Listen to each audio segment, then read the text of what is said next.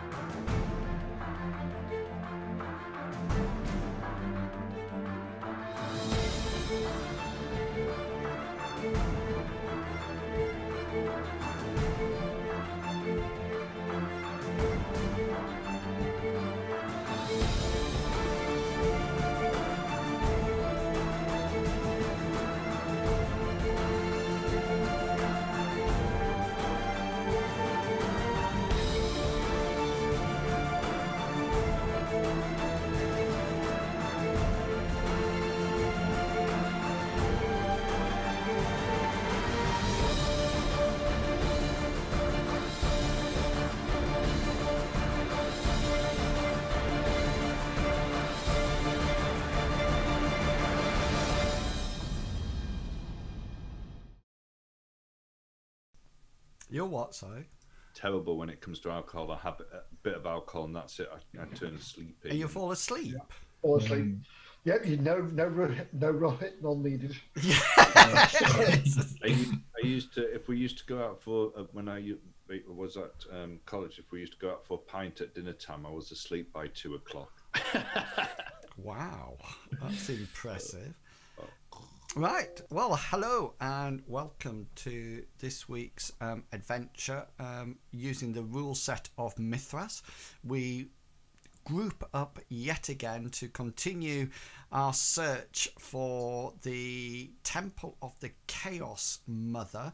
We left the party last week. The party did two things. They had a wonderful start to the adventure where there was an hour and a half of combat, which just amazes me that things last that long.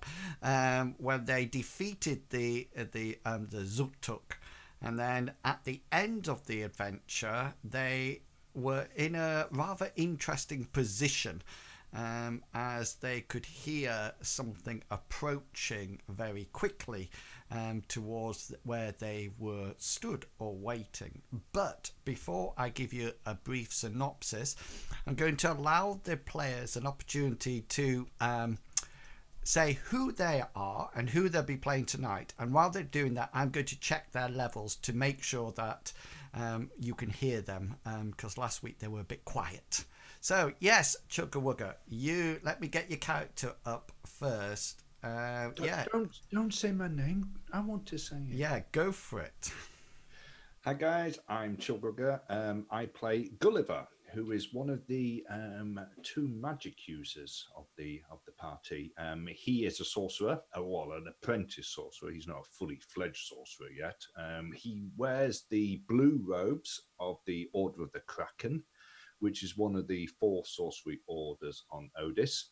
His particular one specializes in spells involving communication, transportation, and teleportation, although he does have some other spells not in his school, which he picked up before joining the order. He also has various lower level spells based on the folk magic, which he classes as cantrips. He's not very good at physical stuff. He tires fairly quickly. He's no good with a sword. He can't wear armor because, again, he gets weary when he has to wear anything like that. But his mind is very quick and he's very agile. And that is Gulliver, the youngest member of this motley crew. And I shall pass on to Medivac, because he's got his mic muted. I was ready for you. Hello, everybody. I'm Medivac, and I play Hazard Khan, warrior, scholar, mage. These are the things he's not. He is a scout and a nomad from the steppes. He is the group's tracker, hunter. He uses a scimitar and a short spear. He's quite afraid of magic in a sense, but is beginning to become more acceptable with it. He finds that Chuggerwugger, the fact he can pluck him out of thin air and teleport him from one place to another, is very disconcerting and does not go well with him. He loves Bartleby, who he thinks his goddess Amriel is the best ever, especially after last week's episode where Bartleby saved him a plethora of times. I think that was Gulliver who saved you. Yeah, I'm not going there.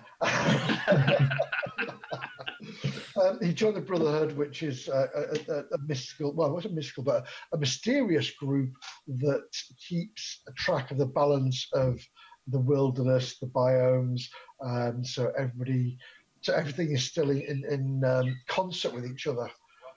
Whether evil prevails or good prevails, as long as there's that balance there, that's the most important thing. So neither side has the advantage.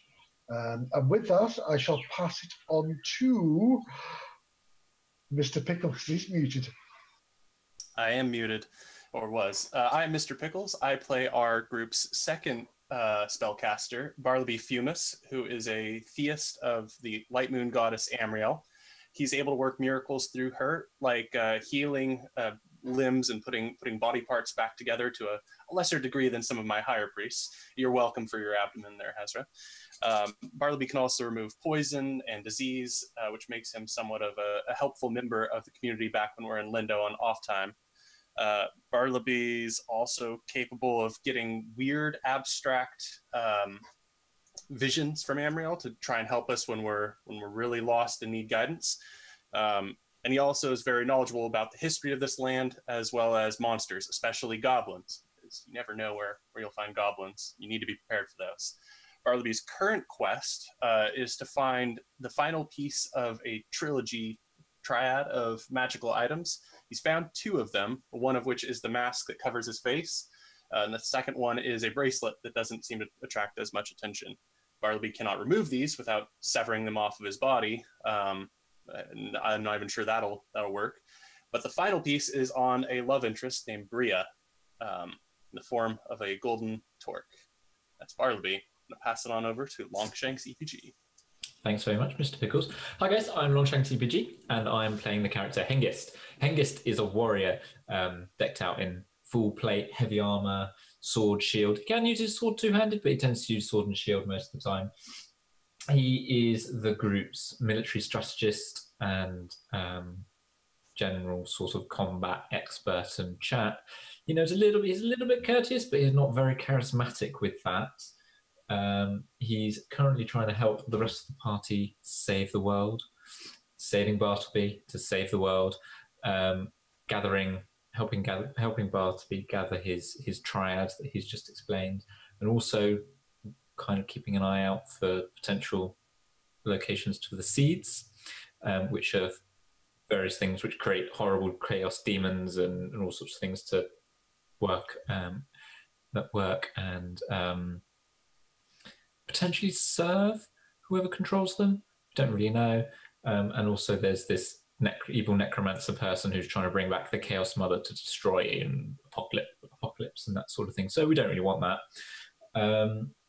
He's also heard about this fabled warrior from eons ago who apparently he looks very much alike, and he's very spooked by that, but also kind of interested and wants to see what's going on. But we'll have to wait till we get back to Lindo before we can find out more about that. And I'm going to stop rambling and pass you back over to our glorious GM and host, Inwils. Just because you give me compliments does not mean that you will survive any time throughout this adventure. Just 1 second. Have you started to record?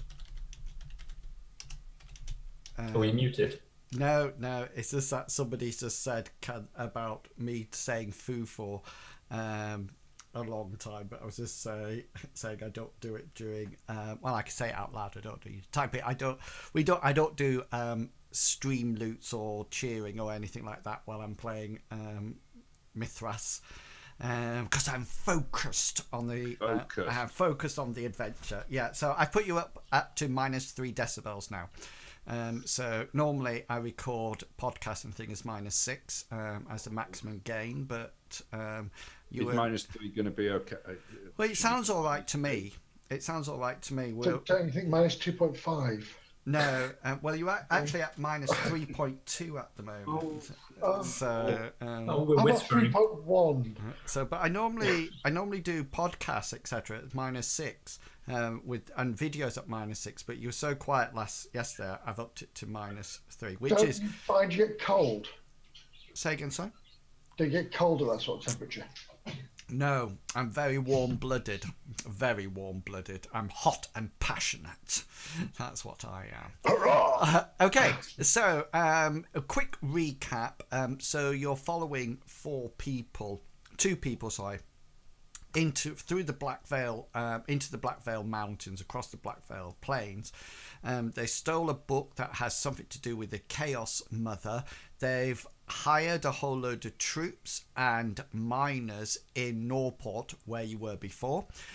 You've set off. You've encountered some barbarians who had a slight problem with a big beast called the Zuktug, which you actually last week defeated and allowed the chief of the Black Vale barbarians to take credit for it. Some of it, yeah.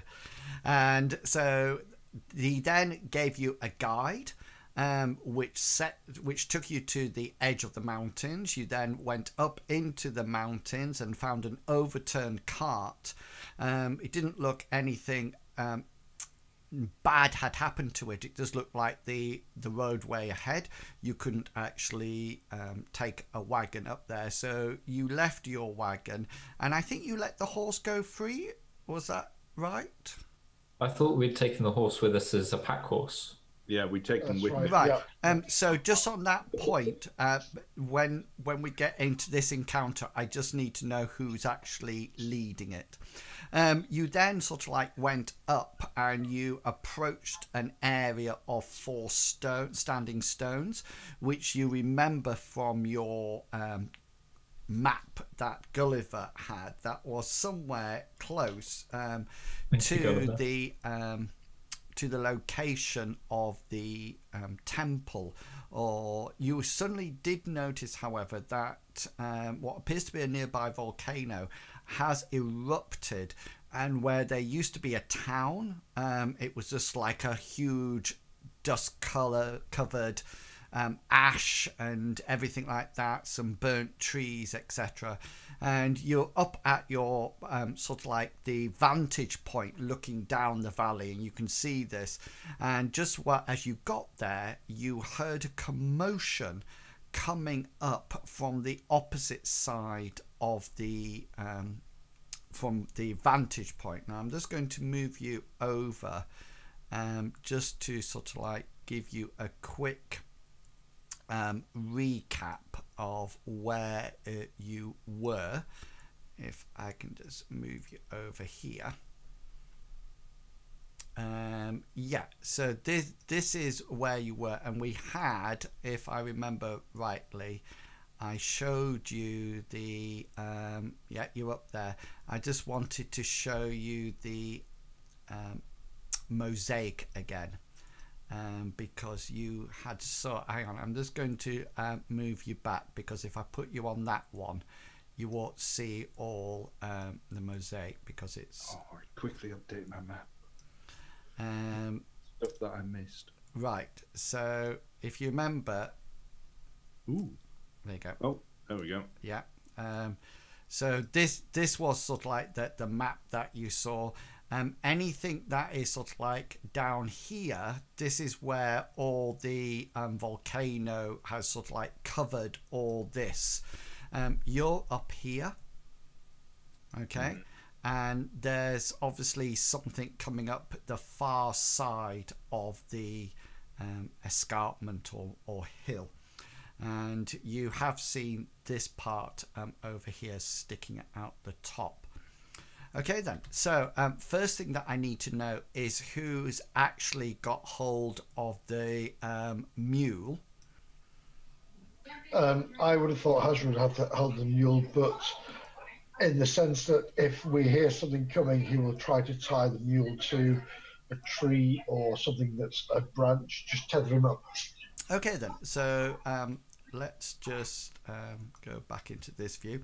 Okay then, so let's say at that precise, this is before anybody has done anything, you can hear this group of either people or things seems to be approaching in quite a hurry. It's not a leisurely walk or anything, up from the side, the opposite side of this sort of like higher terrain than you came from. You can hear they seem to be randomly moving. They don't seem to be taking any special caution. If anything, they tend to be moving at quite a speed. So Hasra, you're going to find somewhere to tie the mule off, yeah?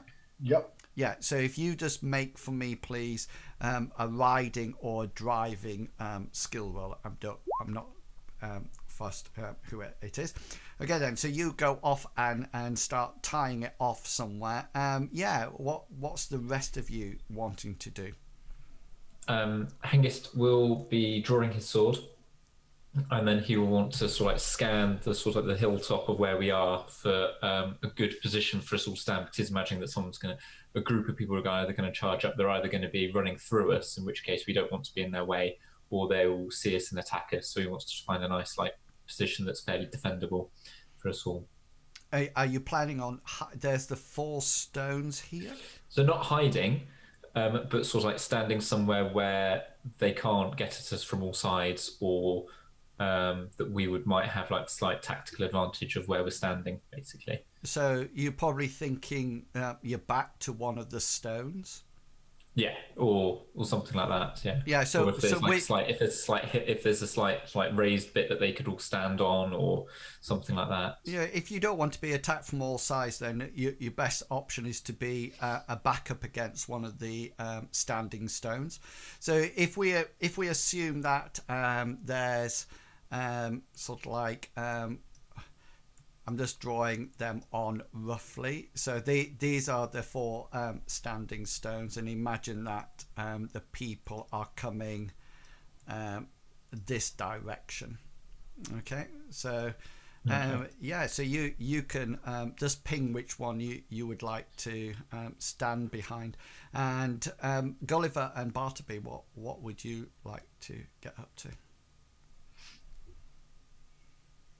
Bartleby would like to position himself near Gulliver, actually, and pray upon his goddess for some protection for Gulliver. Okay, so in case of ravaging monsters or animals. So Gulliver, whereabouts? You might want to know what Gulliver is, because Gulliver, upon hearing what's happening, he's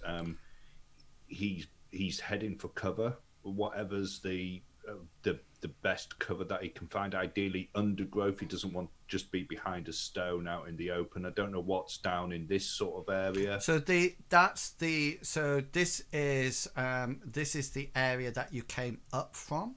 Right. So this area here is almost like a sheer drop off to right. the no trees or anything. No, there is some trees. If you imagine on all sides, it goes up to the pinnacle. So, I mean, you can go back down the way you came, or down this side. There isn't a lot of vegetation off to the northwest, because that's like almost like where the pyroclastic flow has been of the volcano.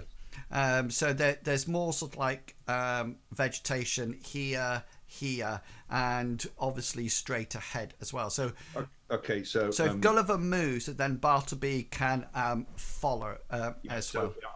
Gulliver's going to be heading directly opposite from where he was. Okay. And he's looking for the best cover that he can possibly find. Even he wants to try to get into the cover before anything comes through the other undergrowth. So even if it means as he gets closer, diving into the underbrush or whatever, that's what he be doing. Okay then, and Bartleby will be following, sort of like trying to cast a spell. Is it concealed? Is that concealing yourself or concealing other things? What's that for the skill roll? That's what I was. Look, see, There's a skill called conceal, and I never know whether. I'm just pulling it up now. I remember in Call of Cthulhu there was a conceal for like hiding items on your person, or avoiding getting frisked for your knife. I think that's what it is in this as well. I seem to remember. Is it like concealed? The counterpoint to stealth being the concealment of large objects rather than the character themselves. Yeah, so it's it would be a stealth. Yeah. One rather than. That's what I was thinking. Yeah, so you just roll your stealth skill as you sort of like dive into cover, and Bartleby, you sort of like head over. Is there a spell that you wanted to cast, Bartleby? I was looking for protection, but I'm almost seeing. I thought Gulliver was going to be out in the open, so if he's running off for cover, would I be able to change my target? Yeah, by all means. Okay, I'm going for Hazra then with protection. Okay then. So roll your folk magic straight off. So you. Gulliver wants to use a point of luck on his stealth, please. Oh, nice! I take it that's a good roll. 26 out of 26. Okay then. Hazra, you will gain the benefit of the protection 1, 2, 3 spell. And we'll assume, Hengist, sorry, I didn't see which standing stone you pinged. That one. Okay then. So, Hazra, whereabouts would you be going with this beast? Back the way you came, or in the same direction that Gulliver went? I should have come through the stones, heard the noise. I would then peel off to the right to the clearest shrubbery, anything I could find. Yeah. To attack the donkey. So I would be heading this way as well. Yeah. Okay then. So Gulliver, you sort of like, so everybody hears these things approaching, and Gulliver, Hazra, you grab the mule and sort of like lead it off it as it quite stubbornly seems to not want to move, but you manage to drag it off into the undergrowth. Gulliver, you sort of like dash over there, and Bartleby sort of like turns around to cast a spell and then sees you sprinting off and just sort of like comes after you, but suddenly realizes that Hazra is a lot closer, and he sort of like sticks his Hazra, because it's touch, isn't it? I would have thought. Yeah. You sort of like, as you sort of like converge down at this sort of like area, you notice that Bartleby comes up to you and his hands sort of like glow really close to you as you feel that familiar enshrouding of the Amriel's power of the moon covering your body, that sort of like shimmers for a slight moment until it sort of like disappears. Once Hazra feels it, he'll look at Bartleby and whisper, "Thank you, my friend."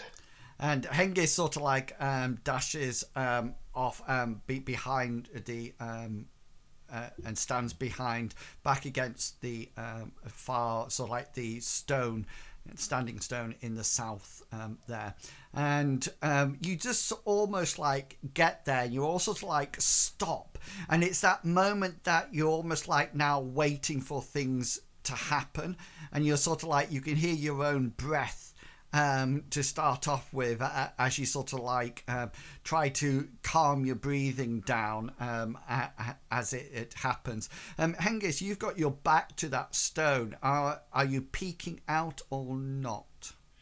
So yeah, he'll be, well, he's not hiding. He's sort of like got his back to it, so he's more sort of like so the back to the stone, and he's standing on the front side of the stone, looking towards where they're coming from. Oh, so you'll be in full view then, as he's they not hiding. As they come across the thing. So yeah, so you all see this then as it happens, and while you're there, you notice that you pause for a while as you hear the noise getting closer and closer and closer, and then quite abruptly, there appears to be a group of about 10 humans that burst out onto the top of the where the standing stones, the top of the hill. And when I say burst out, they literally do that. Some of them sort of like run and trip. Some of them are literally crawling up onto it and sort of like then trying to stand up and sort of like running through. There's about 10 of them, and they appear to be, some of them seem to be armed with what appears to be very much like a shovel or a pickaxe, but there's only about 2, 3, 4 of them like that. Some of them seem to be holding bundles of something, or not backpacks. It's as if they've had this huge bit of cloth and just sort of like chucked some things into it and sort of like running, and they sort of like run up onto the top of the escarpment, the top of the hill, and they sort of like in various degrees are sort of like crawling and stood up. They burst out onto the top, and they see you stood there, Hengist, and you notice that they all sort of like immediately stop. Some of them, if they're on the ground, they sort of like start crawling slowly sideways as if to get slightly back down out of sight, or behind one of the stones. And they're roughly about, just so you know, I'll put a bandit on just so you know roughly where they're all stood roughly there, if that makes sense, and they all sort of like stop, and you notice, all of you can see them, and they seem to be out of breath.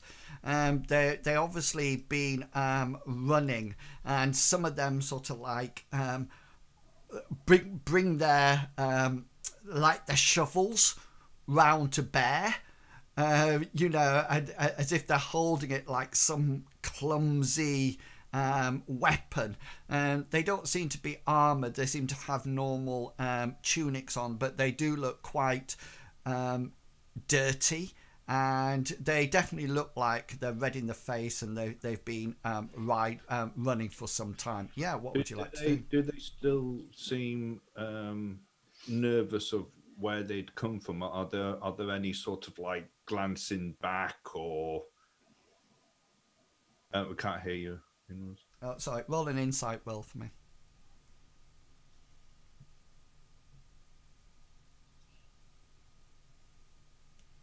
Yeah, you notice that a lot of them, they seem very scared of something.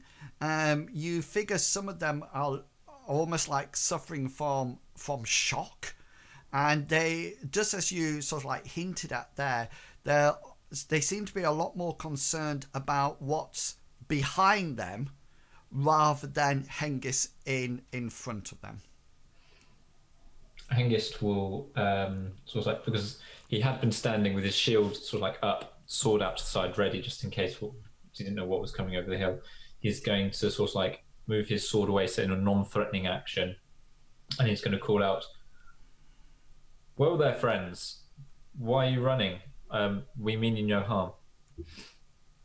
Yeah, he's addressing them all as... Yeah, and they're sort of like, there seems to be almost like the first man up onto the escarpment, up to the hilltop. Sort of like, he almost like seems to be maybe the leader, and he sort of like glances around and he says, "We?" And you notice that they sort of like move their spades and pickaxes as if, you know, and you notice that they almost like, instead of spreading out and going backwards, they almost like start to sort of like draw together, and almost like forming what appears to be a protective ring around the 2 or 3 of them who sort of like carrying these bundles.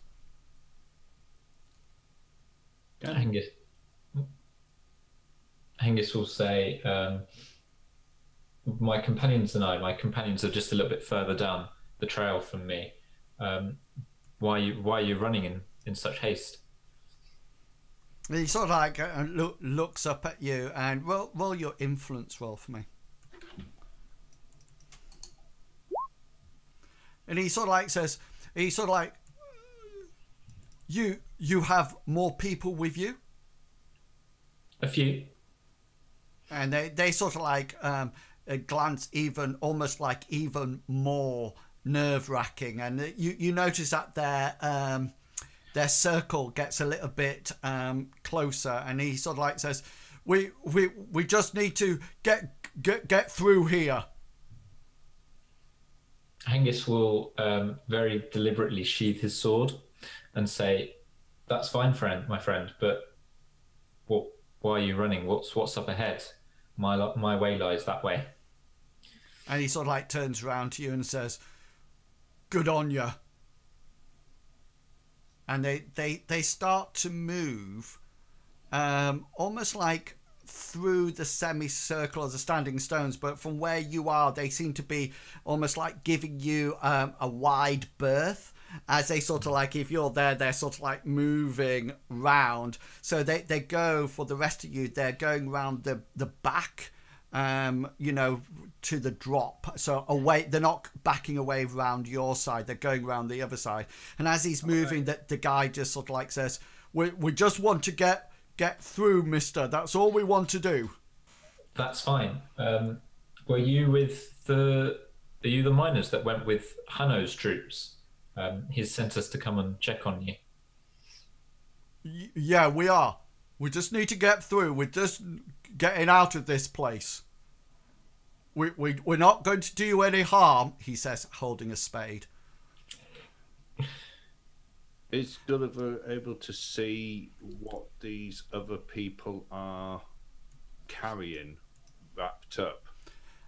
Yeah, just make a perception check for me. Whether or not any of the cloth moves, or as they're moving, just get an idea.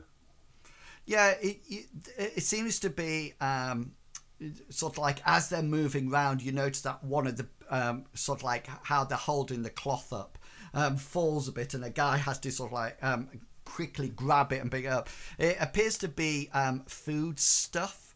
It seems to be food and sort of like water skins and that. It doesn't seem to be anything like treasure or anything like that. It's just almost like they had to break camp quickly and they grabbed whatever they could. Very much so, yeah.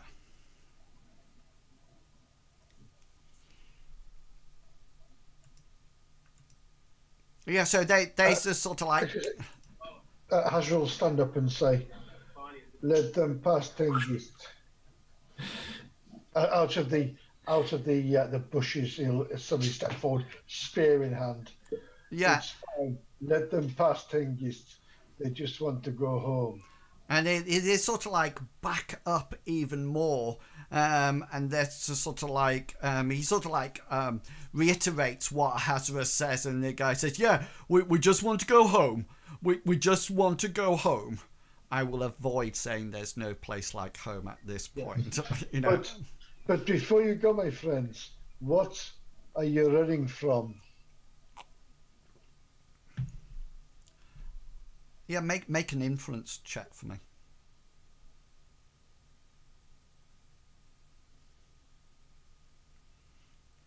He sort of like they sort of like start continue to sort of like move round, and he just sort of like looks at you both, and you can see his eyes now flicking from one to another, almost like trying to gauge where you are, in the sense of just in case they have to be defensive of some description. Did you say you got your spear out, Hazra? It's just in my hand, yes. Yeah. I'm using like a stick. And he sort of like they just says, "We're just running from pure evil," and they're sort of like getting down to just sort of like this point now. So they're just sort of like, and you notice that they're all sort of like behind this main guy, and then he just sort of like signals and just says, Do we just want to go home? Angus will say, "That's fine, my friend, and safe travels. Watch out for the barbarians on the plain." And he sort of like takes a few steps forward and sort of like signals to his friends to sort of like go behind him, and they just sort of like file away, and then the armored men sort of like back up as they sort of like going down, and then they sort of like head down the escarpment down the other side, and you hear them soon picking up speed as they head down the escarpment and away down away from you guys. So Hengist, what do you make of that? Why would they say they are running from pure evil? Well, could be anything. It could even be maybe what we're looking for. Could be a good sign. Well, depends how you look at a good sign, really. Well, it means we're definitely in the right area and close.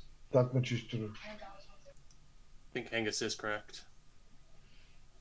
Gulliver's going to wait, sort of like give them time to get to clear the clearing, and then he's going to step out of the undergrowth and probably pull a twig or two out of his ginger hair before coming into the clearing. He'll say, "Was that all of them? I can't remember how many actually went. Was it 10 from the town?" I'm not sure about the miners, but there are many of Hanno's men have obviously not come this way. I got to look at what they were carrying. It seemed to be stuff from the camp. I reckon whatever it is, they might have either got attacked or they had to break the camp really, really quick. The second sounds more possible, especially if they're scared witless as they seemed to be. You were very brave, Ezra and Hengist. Just staying in the clearing, waiting for them to come.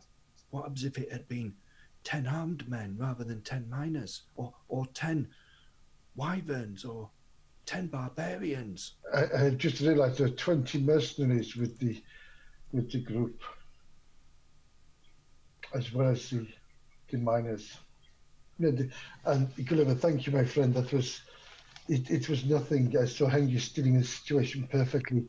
I just wondered if I could perhaps step up and find out some more information of these people, these cowards who are running away.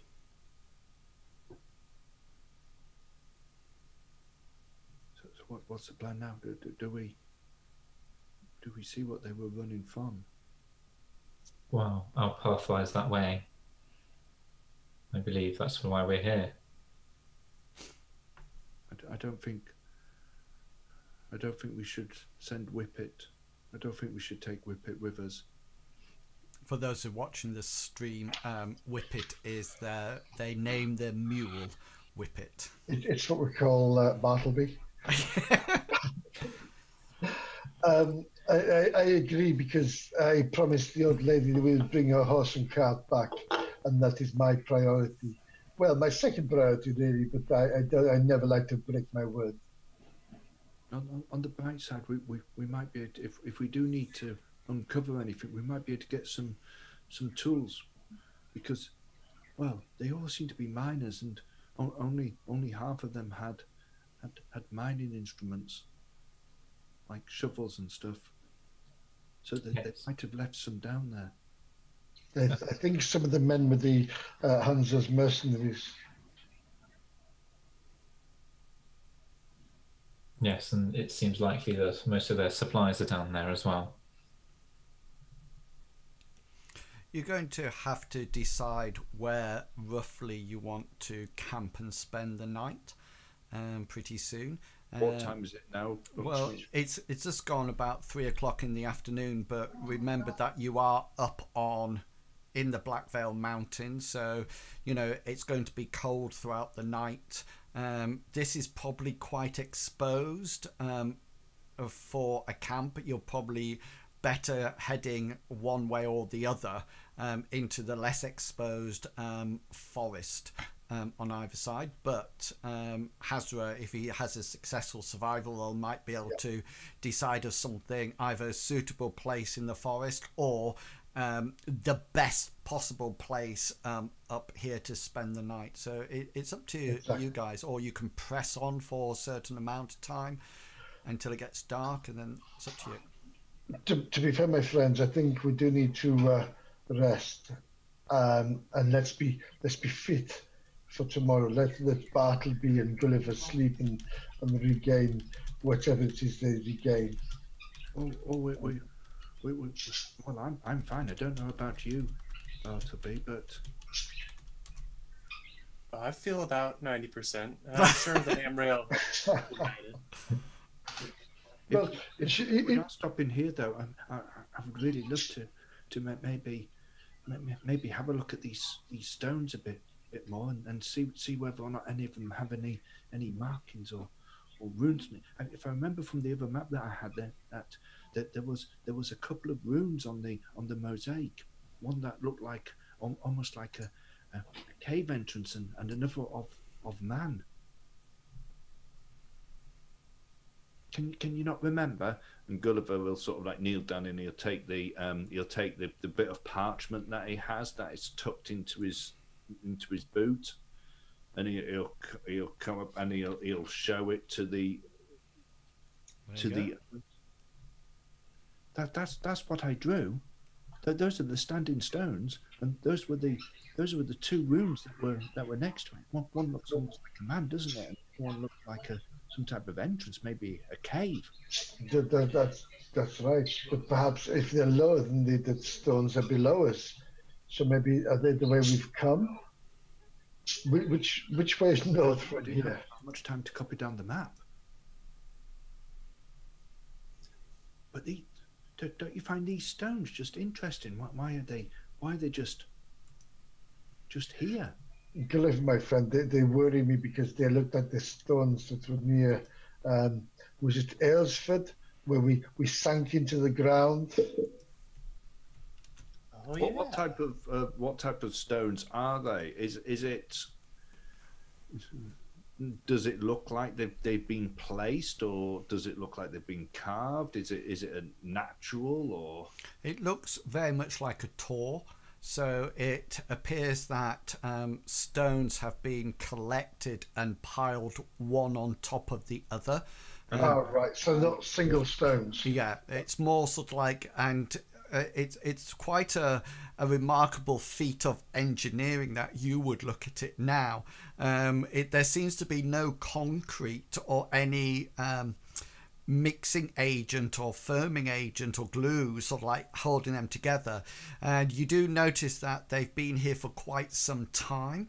There are some smaller, flatter stones sort of like dotted around the place, and you figure these are probably from the tops that have maybe fallen off, maybe due to earth movement or erosion or something like that. But down at the bottom, they are really quite sturdy, but they do have a natural sort of like curve going up. So the outsides are quite straight, but the inside sort of like go up on a curve. It hasn't been planed or anything like that. Whoever's created these has just got or chiseled the stones to make them slightly smaller as they've gone up, and then you can see that there's lichen and moss that's growing on them. There seems to be no plant material. There's no sort of like vines or anything like that. It just seems to be moss, and it tends to be on the side of the stones that are not facing where the volcano would have been. So if there'd been some kind of pyroclastic flow or sudden burst of heat, these would have been actually protected on the far side of them. Apart from that, sorry, you asked another question. There's nothing else on them. Yeah, I was no markings. How tall are they? Are they? well, a good at least almost like 2 humans tall. Right. Okay. And both you and Bartleby sort of like look at them, and it's either that they had to build some kind of scaffolding around it to actually build up the stone, or magic was involved. Gulliver's going to actually say to Bartleby, he's going to say, what do you make of these, Bartleby? Have you ever read about anything like this, or encountered anything in the history books, or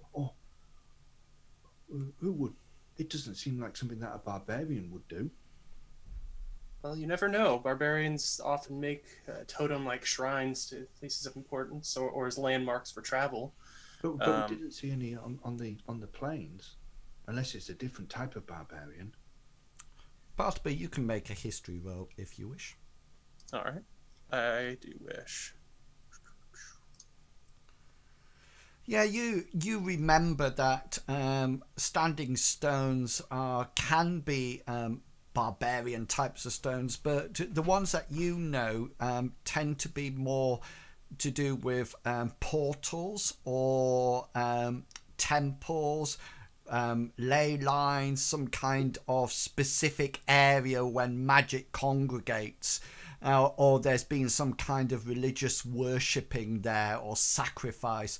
If it is sacrifice, they tend to have what appears to be a stone block in the middle. This one doesn't have anything like that at all. And there, you do remember reading about runes, etc., sort of like etched onto them, and that reminds you of the ones that Haz were talking about once you'd left Ainsford, when you actually found that that magic protection over in the middle through the blood soaked ground. The only thing that you can definitely figure out, Bartleby, is that these are probably from a civilization that maybe existed before the barbarians. From what you've seen about the barbarians, and you've spent time, watching them celebrate, it doesn't seem to be their style. And the forts and the houses had no height to them, and these stones are quite like two humans tall. So they're it's quite an impressive feat to actually make them this tall. If I may, I'd like to have Bartleby request his goddess give him the vision, like she did when we were at these other Gulliver will take a step to the one side. I want to be looking at like the area we're at with the 4 pillars, but I also want to cast a few glances down the valley, see if I pick up anything from that, assuming so which site allows you to see, I'm just telling the stream so they know, allows you to see active magic, enchanted items, etc, etc. Yeah, roll your folk magic. Here is my... You can take an easy roll because you could take minutes over it. Okay, I don't think I hit it. There we go. Oh, no need to take minutes over it. Yeah. And you sort of like close your eyes briefly and then open them. And I always imagine that they almost like glow with the moon, the moonshine, not moonshine as in drinking, but the beams are not sort of like beaming out like Cyclops, but almost like have that glow as you sort of like scan round. There is some magic in these stones. It seems to be very ancient magic. It seems to be quite evil. In this sense, it doesn't give you a nice feeling. It almost like it's corrupted, as if there's something evil, maybe necrotic about it. It's very faint, and it sort of like manifests itself as in deep red colours, that sort of like pulse at various points. You don't think there's any threat to you or the party, but there's definitely some. It has been used in the past with some evil intention. Is this the same flavor that was at what was it? In Lambswool? In the where, sorry? I forget the name of the town. It was they had the Lamb and Plough as the inn, and we were traveling through on our way back. Oh, Goodwool. Goodwool. Yeah. Lambswool. It's very similar to that. It seems to be very necrotic in its sort of like manifestation. It's almost, you don't think it's necessarily a theist, sort of like a cleric magic. You don't think it's divine.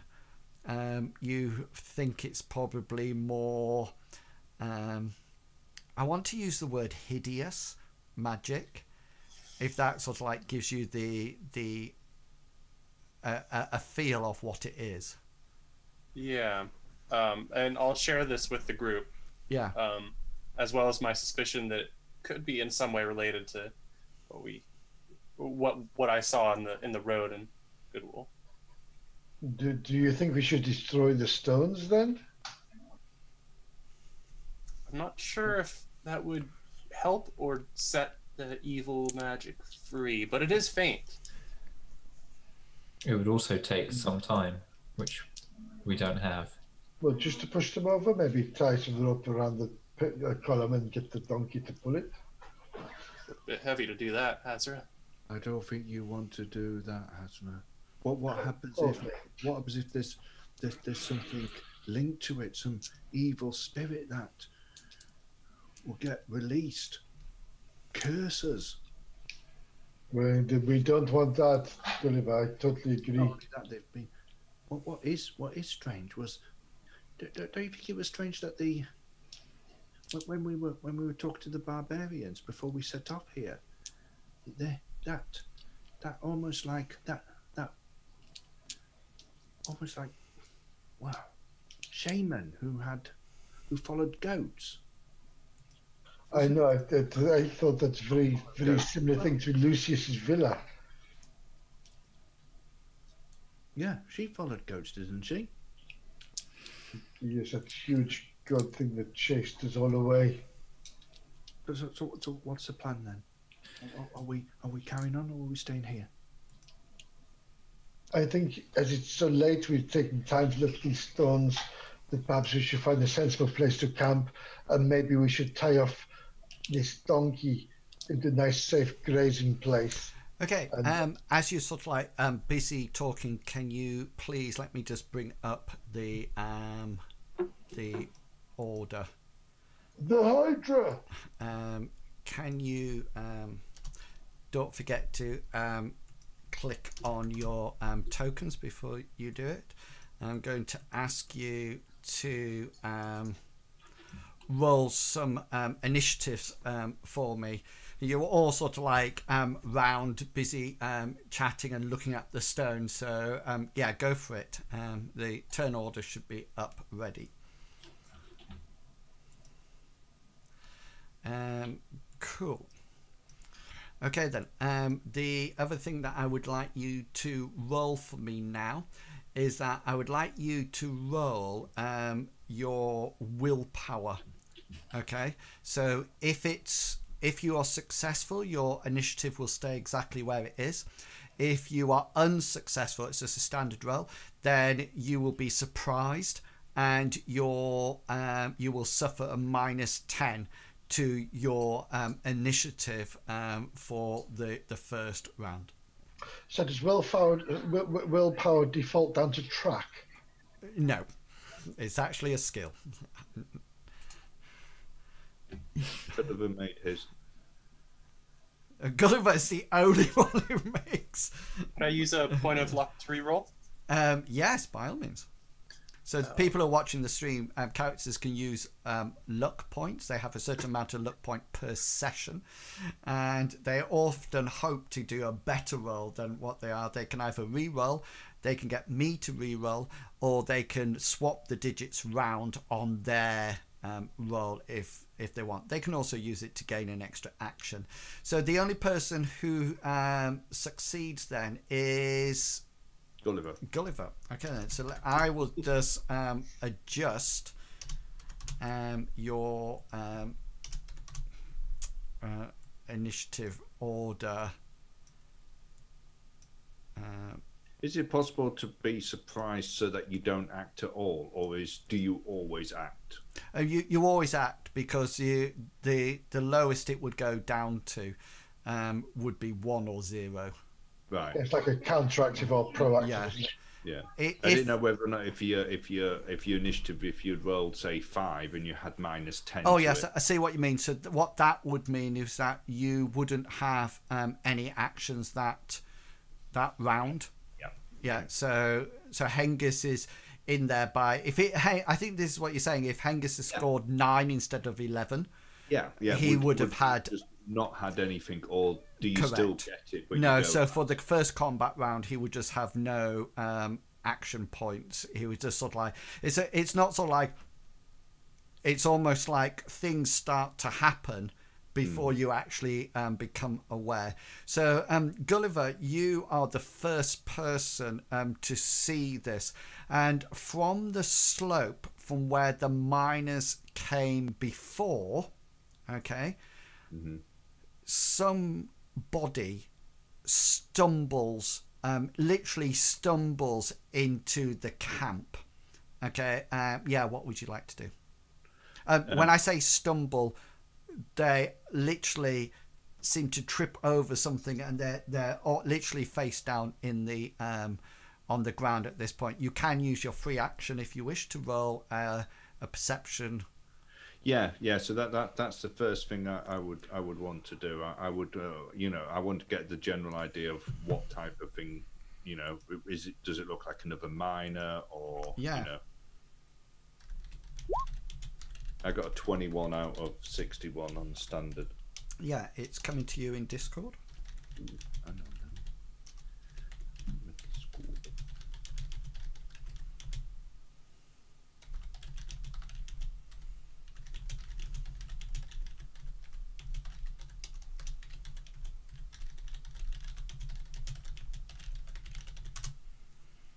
Get it?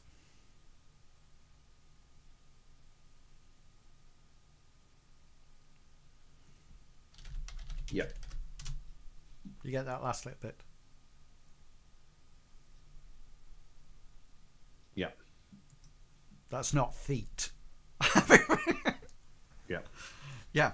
Okay then. Yeah. So you take a quick look around, and that's what you see. What would you like to do?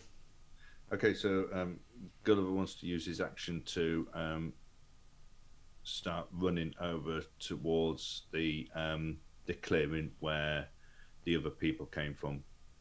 Okay then. So Hazra, you're the next person to act. So everybody sort of like sat there, and then all of a sudden you notice that, or stood there, you notice Gulliver has rushed off to one side. You quickly follow his gaze, and there seems to be a person, a humanoid, maybe you can just, they're face down in the grass. It looks like they're sort of like flopped into the clearing, and Gulliver's heading over towards them. Well, the first thing Hazra will do, he'll stand up with his spear, and he'll obviously follow Gulliver just to cover his back. He doesn't know what's going on. He's like, this strange man is falling in. Okay, so you start heading towards Gulliver, and Bartleby, you are next to act. I'll follow suit, using my turn to move because I think that somebody's injured. Okay then. Maybe. And Hengist, you are the last person to move just in this round. So Hengist will move forward as well, keeping pace with everyone, but he's going to be he's going to use a free action, and he's going to scan sort of like the undergrowth and tree line behind the guy, looking for whatever's coming out next. Yeah, roll your perception then, and cross off your free action. Yeah, okay, then you can't see anything. We're back to you, Gulliver. Okay, so Gulliver is turn 2. Yeah, so as soon as he gets up to this this person, he's going to kneel down, and he wants to, next available action, whether or not it's now or later, he wants to call upon his limited healing. Yeah, no, so you will have reached him in your last movement round, so you can cast your spell. Yeah, Is it sorcery or folk magic? This is a folk magic. Okay, then so it'd just be an instant cast. Yeah, then. so he basically he kneels down and he puts his hand on the wound. What was it, on his leg? Yeah. Yeah, and only people who are really close hear him whisper Leia as he casts that spell. Cool. I got a 64 out of the 72. Yeah, I don't have a resist to it. What does it do? It's rid of any warts. Yeah, there's no warts there. It heals a minor wound, doesn't it? But it doesn't do... Yeah, cast on location suffering a minor wound, it restores lost hit points. Yeah, but it does stabilise, I think. Yeah, again, serious no hit points to recover. However, yeah, it does stabilise that location. Yeah, so you sort of like move your hands towards his wound on his leg. It looks like to you as if some almost like claw has been attached to it and sort of like scraped down it. And you see as you get close to it, I mean, you're not very good at healing, but you have done it in the past. You can see that they're quite deep wounds. There's quite a lot of almost like black blood there. And as you get close, there's definitely a putrid smell emanating from the general wounds. You cast your magic, just sort of like holding your hand slightly away from it, second guessing, thinking that this is not the best place, or you put it above the wound to sort of like get that touch in rather than putting your hands on the actual wound. And you manage to your spell ceases the flow of blood, but you don't see it cauterize or anything like that.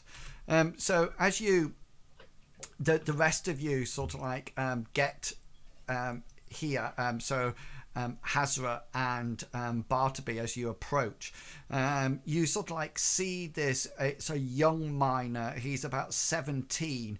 He's face down.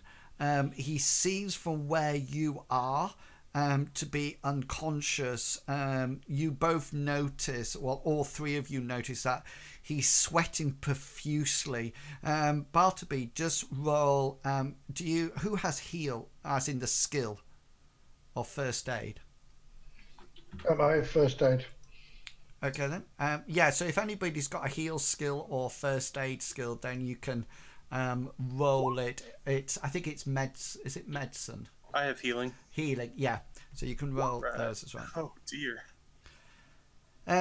Yeah. So yeah, Hazra, you come to the conclusion that you can smell this putrid wound as well now, and you come to the conclusion that even looking down with him, you see that he's very red and he's sweating like anything. He seems to, you figure he's been infected by something, and he's obviously running quite a high temperature. Your mask sort of like obscures every sort of like sight from this initial scan over it, but you sort of like get the same information as Hazra at this point.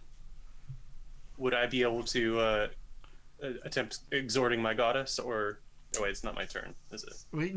We can keep it out of turns now. If you wish to try to heal him, then you can do that. This is what I'm gonna use. I'm gonna beg my goddess to bless him with this miracle. What's the magnitude of that? 7. Thank you. And here is my exhort roll. Big money. It's a little big money. Can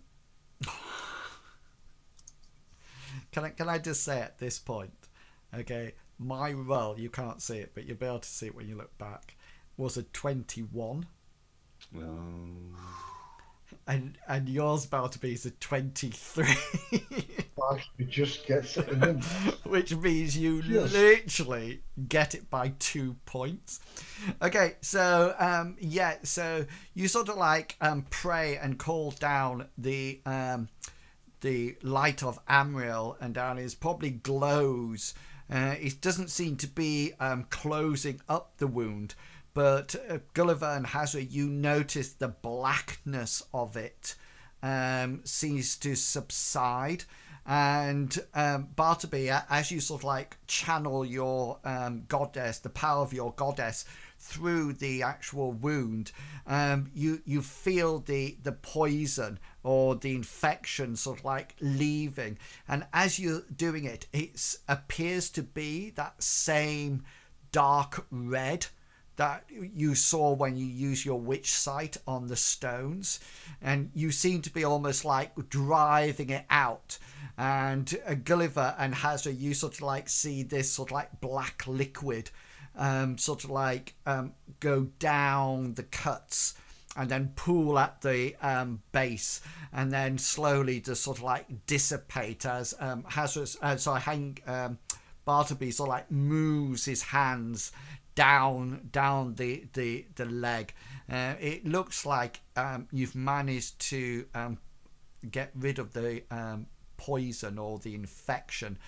Gulliver, you've definitely stabilized it, but he's still unconscious at this point. Has started to, it's about 4 o'clock. You notice there's a little bit more of a nip in the wind now as the sun starts to dip between the high mountains. Hazra, you recognise that it's definitely time to strike camp. I was going to say, while these two are stabilising this person, Hazra will scout the area and find the most suitable place to set up a camp that's, the best location, really. Okay, then. So do you want to stay up at the top, or do you want to go into the forest? I think we should go into the forest. It's more covered. It's more less. It's more of a windbreak. Okay, so you can roll. So high. You can roll your survival, but you can augment it with your locale as well, since you're going into familiar territory. So people who are watching the stream, characters can have a set skill roll, but what they can do is use another skill roll to augment it. So in this case, locale is your general knowledge about the area. So Hazra is going to roll his survival, but he's going to put 20% of his locale onto it, which will increase the skill roll and hopefully make him a lot better at it. Well, actually, that's one better, because it should have been 12 rather than 11 I put on there. But yes, so you definitely agree with yourself that getting out of this off the top of the plateau would probably be a good idea. You actually decide to go down the side that you were hiding beforehand. You're not. It doesn't feel right to go the way that people have been running, and plus there's quite a nice sort of like thicket barrier down to the south east that you can probably cause some kind of windbreak to protect you. Are you starting a fire? I think, looking, can Gulliver spend a bit of time having a look at this injured person and just see whether or not there's anything on him that suggests where he might have come from, whether or not he's sort of like okay then. So let's say that Bartleby and Gulliver, you're with this person. Hazra, you've gone off to find a suitable place. Hengist, are you keeping guard up at the top, or do you want to go in one of the two directions? He's keeping guard on the top, looking after Bartleby, and Gullion keeping an eye out, mainly from where the miners and this other chap's come from, but he'll be keeping a vague eye out on the other areas, the other three sides as well. Okay. Just Hengist, just roll for me, perception roll for me. And so Bartleby and Gulliver, Gulliver, there's nothing this guy just seems to have some kind of shirt on.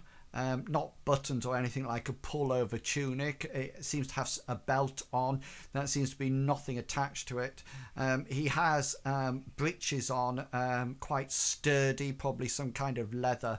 He has one boot on, but his other boot, the boot on the leg with the wound on, has gone, and you can see that his foot has various cuts and bumps and bruises on it. He's probably been trying to run through the forest. You also notice that on the leg that is injured, the leather has been ripped off as well. So there's still some bits of it. It's not hardened leather. It's just sort of like doe skin or something like that. It's flapping around a bit. It's as if something sort of like scraped down and sort of like shredded the doe skin breeches or something like that. But it obviously took the boot off at the same time. Apart from that, he has no other items on him. He has no pouches or anything like that, and no weapons. Okay. Now, Hazra's found somewhere that you can go and camp out if desired. Yes, I think we'll have a fire, but it'll be a low banked fire. Okay then. So it will need the warmth. yeah, so roll your survival skill to see. You could take minutes of it, so it'd be an easy roll. Oh, thank goodness for Thank that. goodness for that. Yeah, so you sort of like set together building a fire that is sort of like shielded, and it will keep the light and the smoke down to the bare minimum. And you, is the plan to take this? Gulliver's going to once Hazra's come back with a location for the camp. Gulliver's going to say to Hengist, he's going to say, "You're going to have to carry him, Hengist. We need to get him into the camp as well." Hengist is really good at carrying people. He's well in. Did you? Don't drop this one. It was. There are no steps here. Angus will ignore that second half of the comment, but he'll say, "Of course, Gulliver, we need to." That was right, wasn't it? get Didn't you? as quick as possible. Yeah. It was He failed his athletics roll, then fell down the stairs. He didn't drop her; he fell down the stairs. It was fine. Dropped my future wife. Okay then, just roll your brawn skill. Can I augment that with my lump hefting? Yeah, you can. Thank you. I'll let you do that. An extra 8. Well done. Wouldn't it be funny if it turns out that Bria likes Bartleby just because she's damaged? Let me just make a note of this. It'd be funny Bartleby, for you guys. Somebody else. Bartleby, I am. Just as you get close to that romantic night, she turns around to you and says, "But Bartleby, I am damaged." Please boink me on the head. Long ago, I felt a heart. Yeah, okay then. So you managed to lift him up quite proficiently, and you sort of like take it to the camp, and you do notice that the darkness comes in. Not quickly, but at a faster rate up here. And you do notice that luckily Hazra has a fire going, because it's somewhat chilly up here. Hazra's picked a really good spot that is out of the main flow of the wind. And you sort of like huddle round, and it's about, after you've managed to have some cold food or whatever, you suddenly notice that there's a slight moan from the miner, the young miner, and he seems to be coming round. Bartleby, you're probably the one who would be close to him and keeping an eye on him due to your medical expertise. Yeah, so you can take the lead at this point. So he sort of like moans, and you probably had him lying down, and he sort of like comes round and sort of like sort of like puts his hands either side of him, seeing you all there and the glow of the fire, and he tries to sit up. Yes, Bartleby, what would you like to do or say? I show him my hands in a non-threatening way and say, "You're safe here, friend. We saved you from whatever you were fleeing." He tries to prop himself up, and then you notice that his arms give way on him, and he sort of like flumps back down to the ground, and he sort of like looks at you. Roll your influence for me. It's going to be an easy roll. Cool. Could I use a point of luck? Yes, you can, which will swap it round from 94 to 49. And he sort of like looks up, and maybe there's something about your mask that he finds reassuring, or maybe it's the glow of Amriel coming through the trees on you. But despite your mask, he sort of like looks at you, and sort of like you see him momentarily relax. And he sort of like thinks for a moment, and then he looks round again, and he sort of like scans each one of you. Imagine Hengist is probably on the edge of the fire, sort of like sharpening his blade, and Hazra maybe will be sort of like sorting out his trip wires for maybe some hunting. Yes, indeed. One of the kids have been bullying the other kid. Oh no, that's really nasty. Do I need to do something about that? Big little liars. And Gulliver, you've probably sort of like got a bit of cheese and bread in your mouth from your pack, like that, and he sort of like looks up to you, up to your face, and Bartleby, and sort of like says, "Where am I?" You're still in the Black Vale Mountains, I'm afraid, but you're with our group now. You were running at a pretty wild rate. What were you evading from? He sort of like, sure as you mentioned the Black Vale Mountains, you almost like see this look of terror pass through his mind, and he sort of like instantly says, We need to leave here. We need to go. I'll put my hand on his shoulder and begin to pray for him in what I hope is a reassuring way, since the prayer I'd like to cast upon him is this one. It will be okay. Through Amriel, we will be protected. She protected our friends when we slayed the Zugtuk, and it will be okay. Here's my roll, if you like. Yeah. Ooh, on form with folk magic tonight.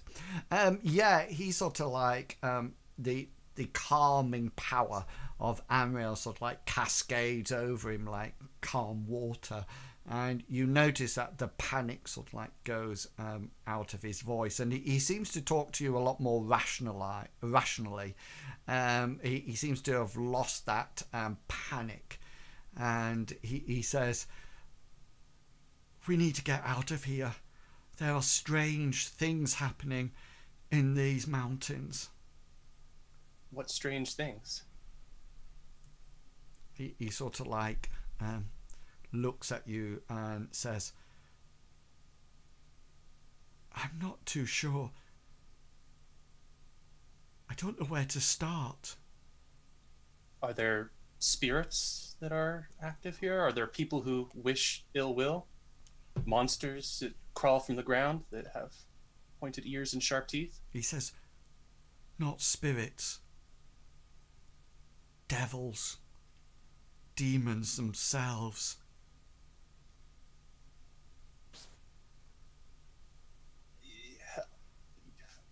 How do you know that they're demons and devils?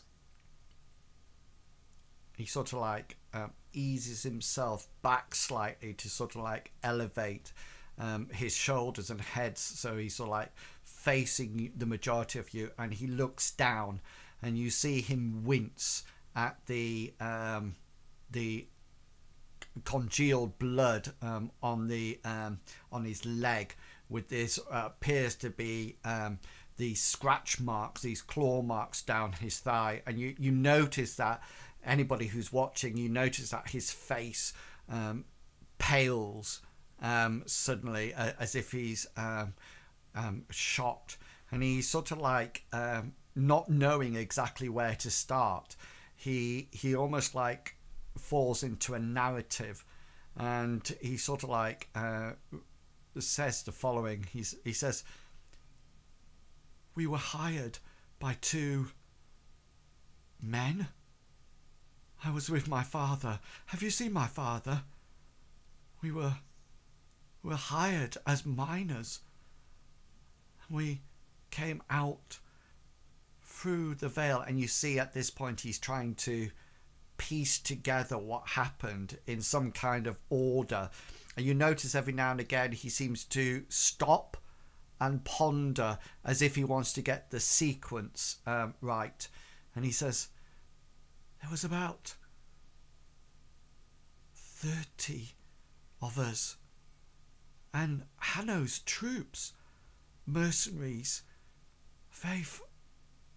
about 20, 25 of them, and these 2, well, they claimed to be scholars, but they wore hooded cowls for the majority of the journey. Our journey up through the Vale was somewhat uneventful. We saw off, well, Hanno's troop did, a posse of barbarians, and then we came up over past the standing stones, leaving a cart behind because it no longer could travel with us. And then we came past the standing stones," and he sort of like glances up because he can see them silhouetted against the darkening sky. He says, "They seem to get excited. They check their maps, and we continued down without stopping until we came to about 3 days.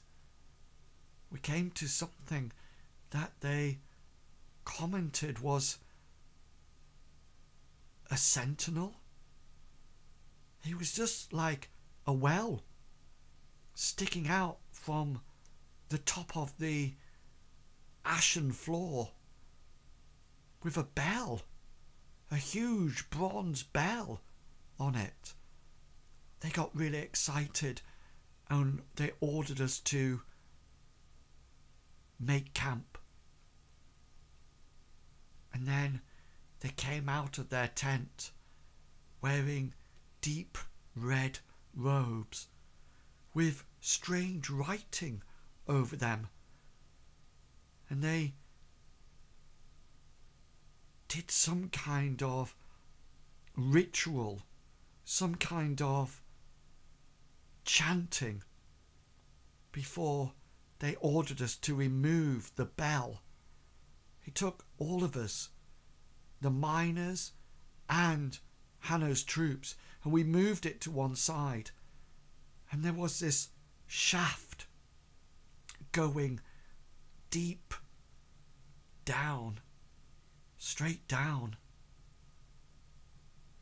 They then took some of us down. Ropes were lowered down the side of this. Somebody said it was a bell tower. And they lowered us down. There seemed to be we landed on a floor, but it continued below us. We carefully stood at one side, and I was told to stay at the ropes. Some of our friends, some of my colleagues, my miner friends, stayed above, but the 2 scholars headed down into the darkness, and all was silent. You could hear them coughing sometimes, moving about, and then there was the sound distant chanting echoing from the darkness. I could hear it, rhythmical, chanting strange words. And then the screams came. Men screaming in panic and pain. I was so scared I didn't know what to do. I just grabbed a rope and started to climb, and I could hear them coming behind me. I saw one of the troops climbing a rope faster than me to one side. He was deformed, mutated, eyes and face twisted as he looked at me, full of hate and vengeance. He reached out to grab my throat, when just then, from up above, somebody hacked through the rope, and he fell down. And as he fell, he grabbed hold of my leg. I could feel his clawed hands scrape through my skin. I held on for as long as I could, with the pain and the burning in my leg. And as he does this, he sort of like touches the top of his leg. And then my rope started to go up. Somebody was pulling me up, and I could see other miners hacking at the ropes and hear the commotion below me. Then I was pulled to one side. I tried to get up. I tried to move, but my leg was full of pain. People were dashing around, grabbing things, and then they just fled. I scampered along as best I could. I managed to walk for some time, but my leg, and he clutches his leg, the pain was too much. I ended up crawling as much as I could until you found me. And he looks down at his leg and says, and healed me. And he looks at you all and says, they've awoken an ancient demon, a vengeful devil, and I fear it has taken everyone. And that seems to be an appropriate point to stop for our first break, well, our only break of the evening. You're ready. Okay, guys, we are back. I seem to be having some technical issues over here. I'm not too sure what it is, whether or not it's an update that has gone wrong or graphics card or something like that. But just to let you know, if we go again, then we'll just call it a night rather than coming backwards and forwards all the time. So, yeah. So we are back. Can somebody just talk, please? So Hello. All right. Good evening. I just need to Friendship. Hello. make sure everybody's slightly out of their boxes for some unknown reason. That's strange. Oh, I know why. Yeah, I know why. Okay. Right, let's go for it, and fingers crossed that everything goes according to plan. Okay then. So yeah, so this young lad has just told you this horrific story. Thank you for clearing with the dice rolls, whoever that was. And yeah, what would you like to do? Would I be able to use my lore history skill to help like identify any more information based on what he told me about the guard that turned mutated and whatnot, and the claw attack? Yeah. Based on the claw size that I've seen, would I be able to get any information? Yeah. Well, roll your history, and I will let you know. That's the or did you say history? Yeah. Okay, I'll roll history. The only time you've come across stories of mutations and transformations is when people have been dabbling in things that they shouldn't be dabbling in from Bartleby's sake, when they're dabbling in dark magic or demon magic. It's the same sort of magic that you get from that feeling, that dark red feeling. It's actually some kind of chaos magic going on that is rumoured to be able to transform and things into maybe flying monkeys. I don't know who was around for that adventure.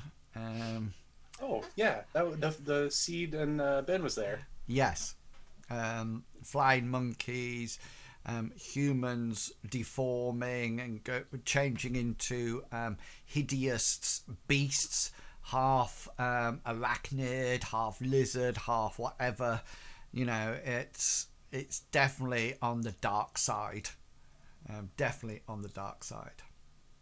Gulliver's going to pour like a goblet of water or a cup of water from his water skin and take it over to this lad, and he's going to kneel down by the side of him, and he'll say, "It's probably best if you rest and heal your wounds more before we start heading back down the mountain."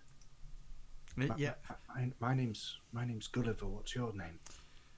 His name's Cedric. Hello, Cedric. And he'll offer him the water, and he'll say, "It's just water." Yeah, and he quite happily takes a sip of it, you know, and sort of like he seems to find it quite hard to swallow, but you think it's mainly because he's probably dehydrated rather than anything else. You don't think he's about to spew forth a demon, or you know, there's nothing sort of like attached around his face or anything like that. And then Gulliver's going to say, "Is there anything else you can tell us, Cedric? And anything that I don't know? It may seem really, really insignificant to you, but it might be. It might be of interest to us. Anything else at all about the men in the robes, or the entrance, or what was coming up from the depths?" He seems to ponder for a while, and then almost as if he started to relive it in some description, and he just sort of like shuts his eyes and shakes his head and says that he can't remember anything else. Perhaps it's best if you rest and heal. You need to get your strength back before we start heading yeah, out. and he sort of like falls into not a restful sleep, but quite a restless sleep. And we'll move away from him to sort of like the other end of the campfire, and talking in hushed tones. Gulliver saying, "What do you make of that then?"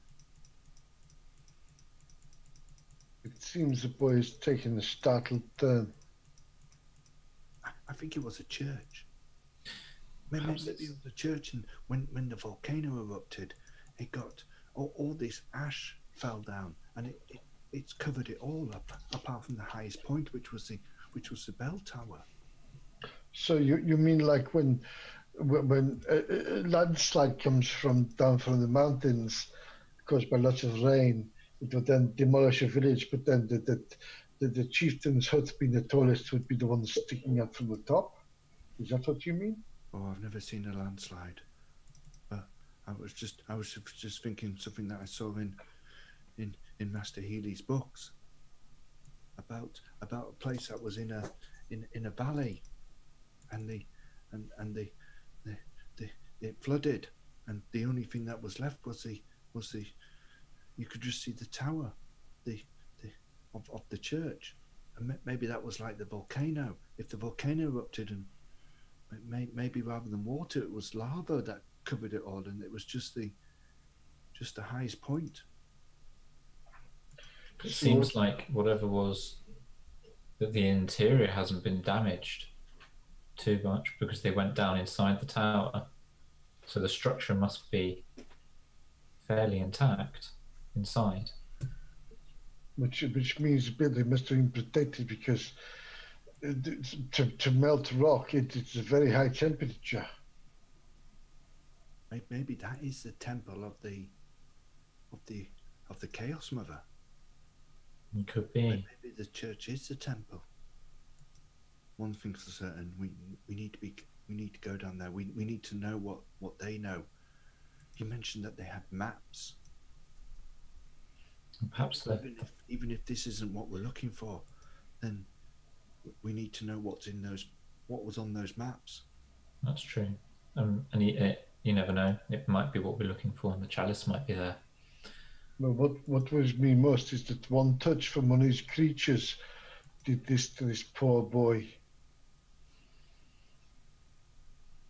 So if you think there are soldiers down there which have been transformed into these creatures, perhaps, and if they touch us, we become like him. What do you suggest, Ezra? Do we give up? No, we never give up. This is for Bartleby. We must push forward, but we must be on our toes, and we also must protect ourselves as best we can against anything touching us.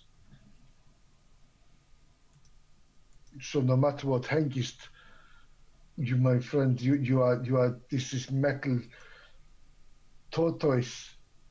You go first. You protect our way, and we will stand back and watch. No, yeah, you go first. You're the most protected person here, and I will cover your back. And then Gulliver and Bartleby can follow behind us. We must protect them at all costs. I think we wait till morning, and then. Yes. How many days travel did he say? It was 3 days, I think he said. I wonder whether or not that would take us down to where the town was. Probably to where the pointy thing was stuck out of the ground. Oh right, yeah. Just past the town. Yeah, to the on the right hand side of the river. Yeah, very much so. Just to let you know, all my screens just went blank again. Every single one of them.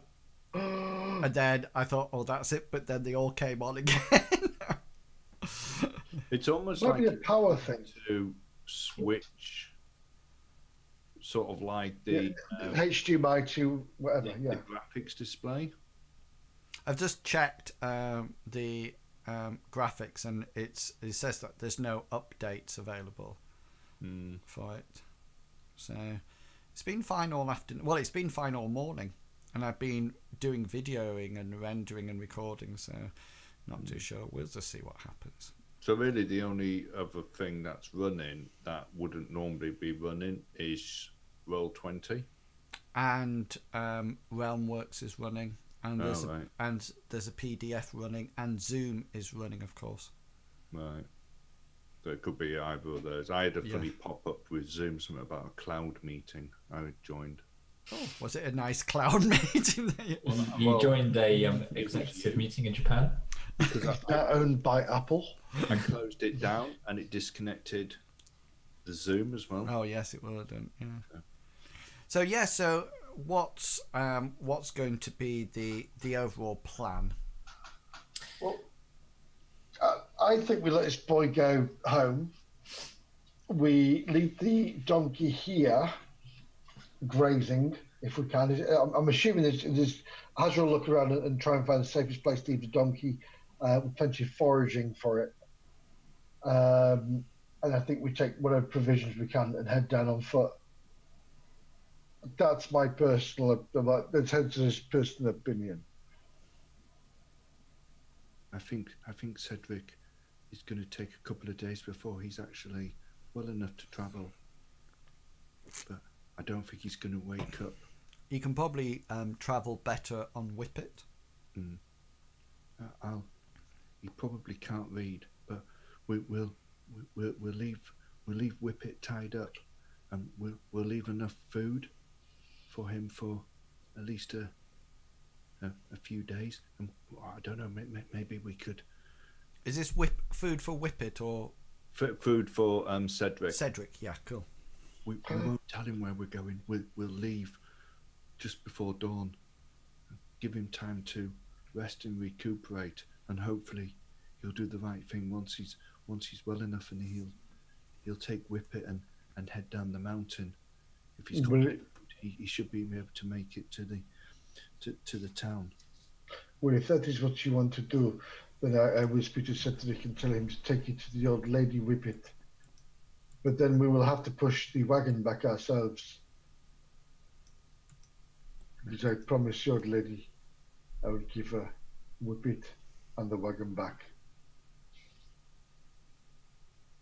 Maybe it's best if he doesn't know that we're going now.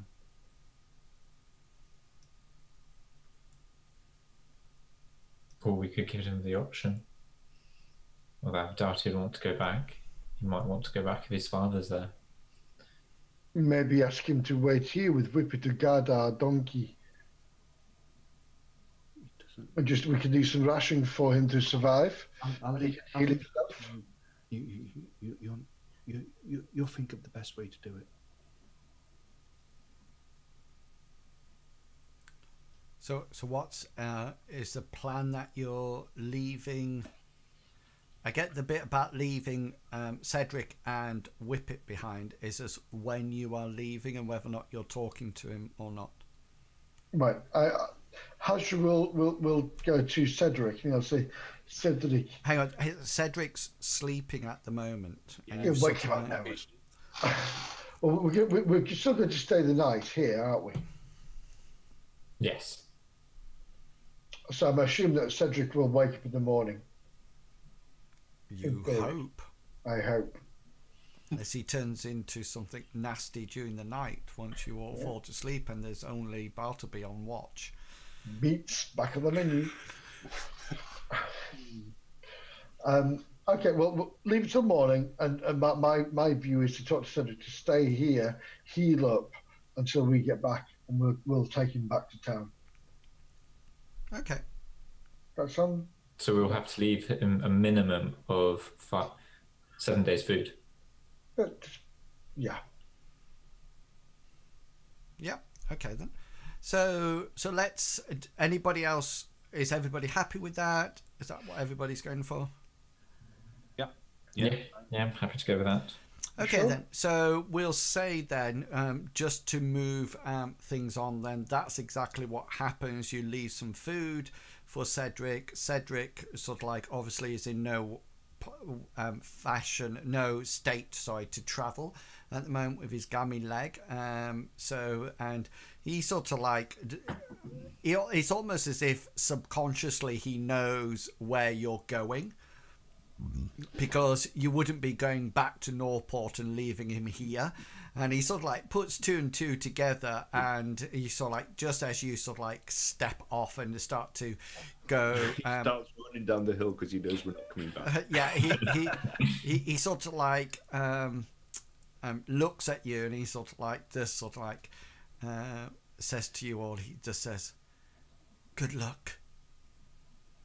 And sort of like turns his head back to Whippet and the food or something, and you sort of like guys set off going down the other side of the escarpment onto what initially seems to be like woodland, but pretty soon you notice that the woodland starts to thin out more and more and more until you suddenly find yourself not walking on ground, i.e. soil. You are walking on what appears to be ash, and you notice that it stretches out in all directions. There's some tops of what appears to be burnt trees in places, but there's almost like no vegetation or anything like that to be seen. Just sort of like darkened and burnt trees, and maybe the odd roof of a building or something like that. And it doesn't take you long to realize that it's as if this whole area that you're walking along has been a bit like Pompeii and Herculaneum, sort of like filled with either mud or ash or something. And so you suddenly realize, just as you're walking, that you're probably walking at the top of houses, you know, and only the really tall ones seem to poke out at various places. And before long, you see the following. Can you see it? Yeah. Yeah. Yes. Yeah. You just to sort of like, so you understand it. You can see that there's part of a bell here. Yeah. It looks like it's sort of like covered, but it's obviously been moved and put there. You can see what the boy described as the well. The only part of the structure which is not of the same era is the two crossed planks of wood and where the ropes are tied on. That appears to have been created there. You're not too sure what else. You can see that there's bits of chunks of wood and etc. around about. If you notice down in the bottom left hand corner, off in the distance, you can see that there's a fire pit, and there also appears to be a campsite there. There's 3 tents that you can see there. You can see other tents. You can see a really big tent. It's almost like a pavilion tent. You can also see some tents that have been knocked over. And from this distance, looking at the campsite, it doesn't look. It looks like it's been ransacked or something like that. The other thing that you do notice, you're still quite a way off yet, so I'll let you decide how you're going to approach this scenario. One thing that you do notice is straight away is there's definitely an eerie silence here, and you can hear the wind blowing, but that's it. There's no bird noise, there's no animals, there's no things in the sky. You can just hear the sort of like the wind blowing. Just so you know, the rope that's attached to the crossbar there, none of that is down the well-like structure, and you can see that there's some bits that have been obviously been closed, cut off, but from this distance they just look frayed, and we have no afraid not jokes at this point. I'm afraid not. So yeah, what would you like to do?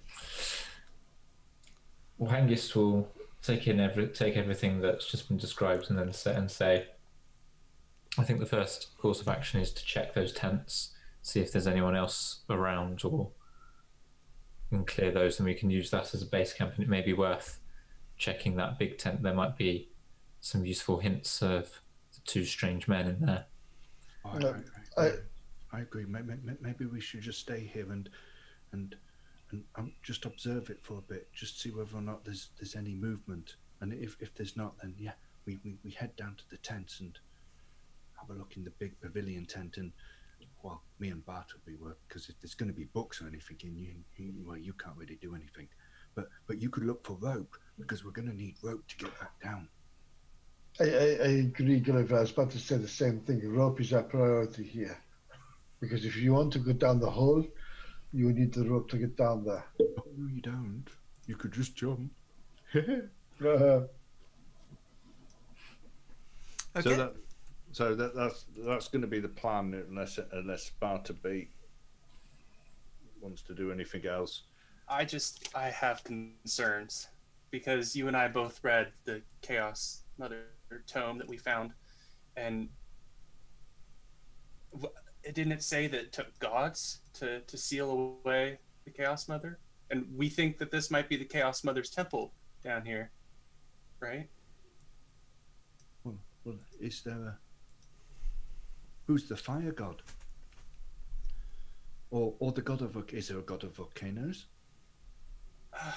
I believe so. There's an old god of fire. I'm not as acquainted with them, but I vaguely recall the legend having a god that sealed away Chaos Mother. I think it started with an S. I can't remember the name. I feel a little nervous because Amriel is great and all, but if it took multiple gods in working together to seal away this Chaos Mother, why are just the four of us going down there? Because there only is four of us, Sparta B. It's down to us four to make things right. and hopefully Amriel will be behind us. Well, I know Amriel will be behind us, but I'm still afraid. If you'd asked about Ben when we were back at Lindo, there could have been 5 of us. I'm pretty sure I asked about Ben. He just disappeared into the night like he does. Could you all make perception rolls just while you're stood here having a chat?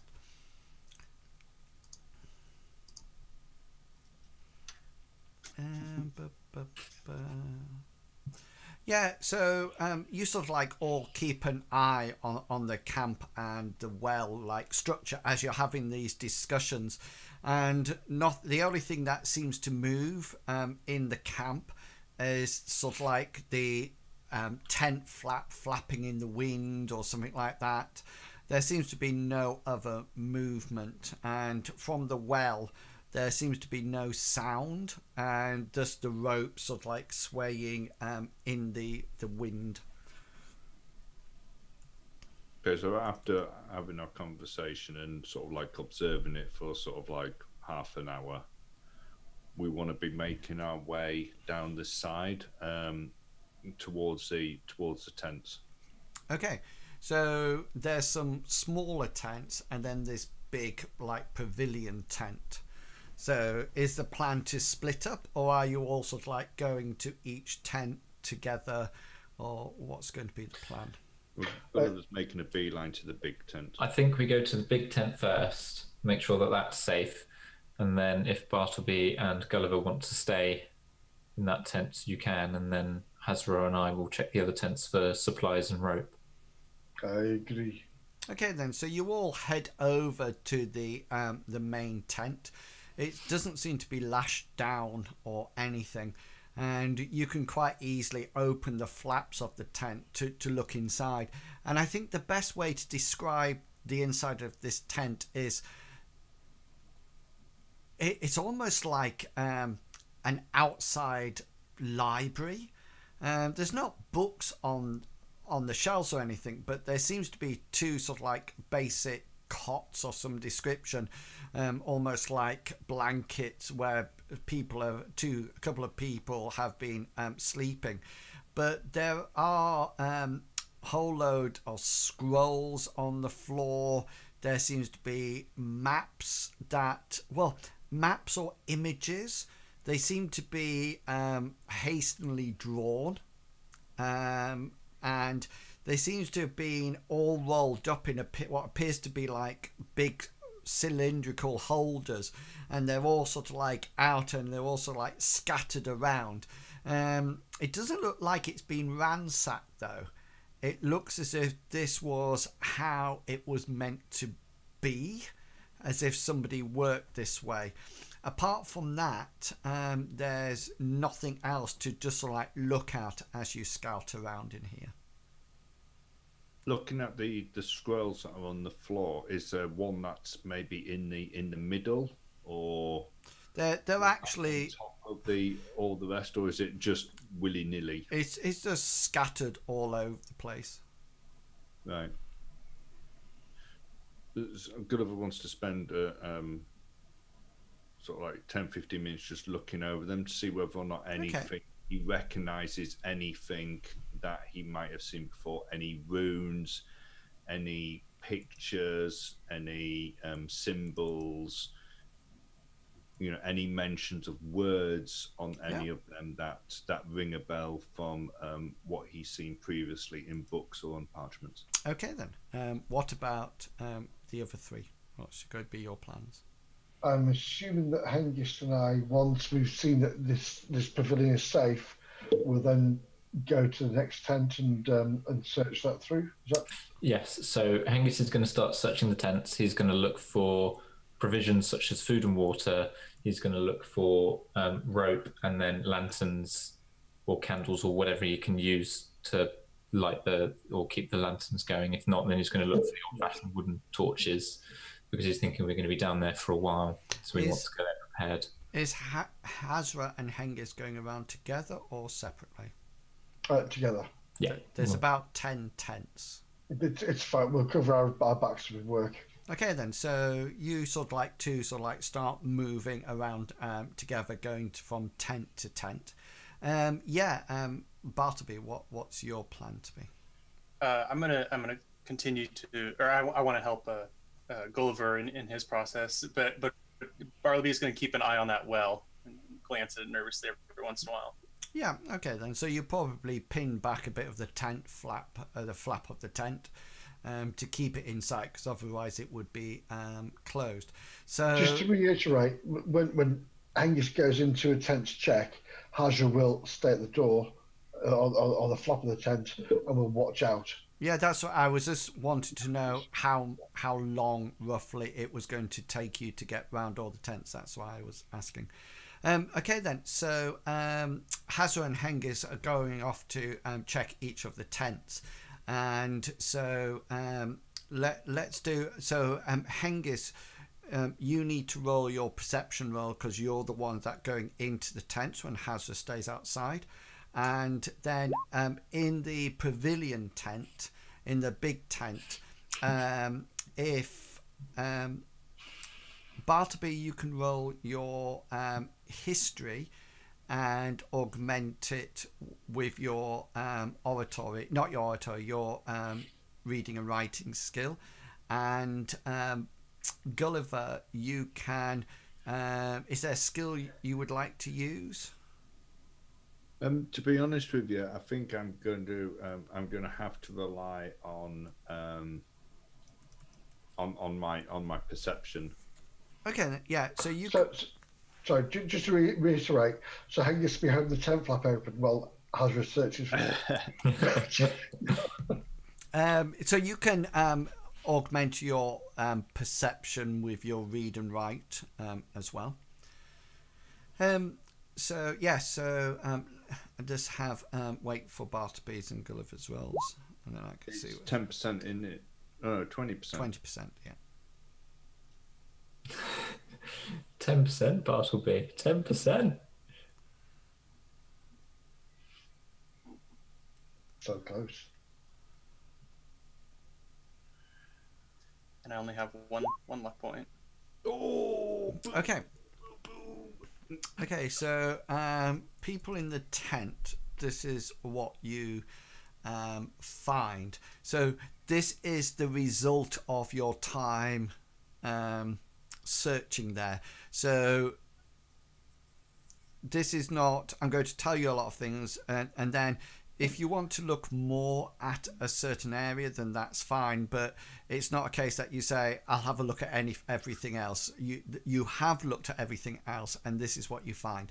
So the first thing, which is quite obvious, is that all the maps, all the images, all the writing seems to be connected in some way to either your map, Gulliver, that you have from the mosaic, or from things that you have read, Bartleby, about the Chaos Mother's temple.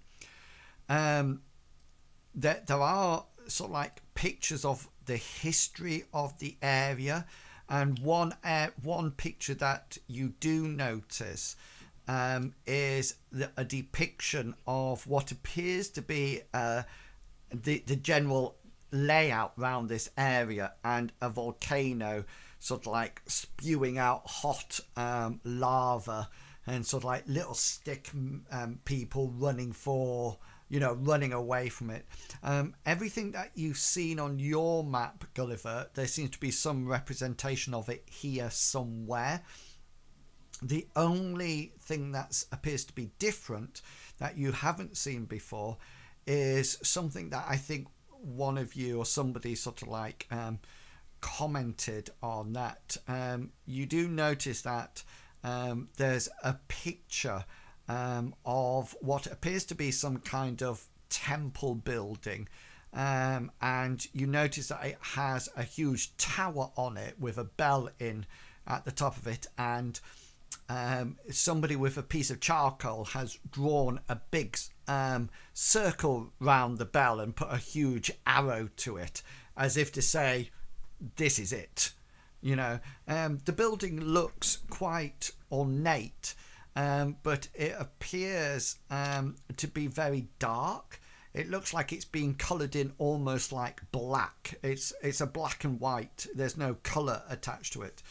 Apart from that, I think you could probably sum it up by saying that it seems to be all the evidence that leads to this place that they seem to have got before you, if that makes sense to you.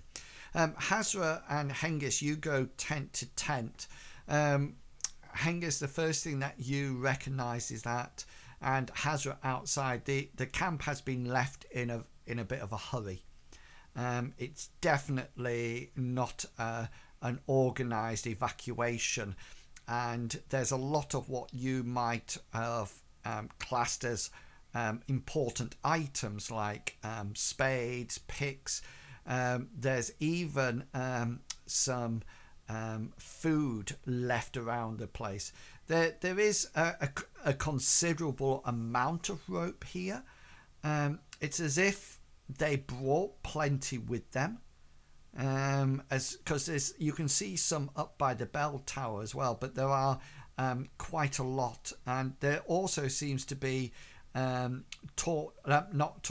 lanterns and flint and oil as well around the place, not all in one fair place, one situation, but whatever it is, or whoever this belongs to, this camp, they were obviously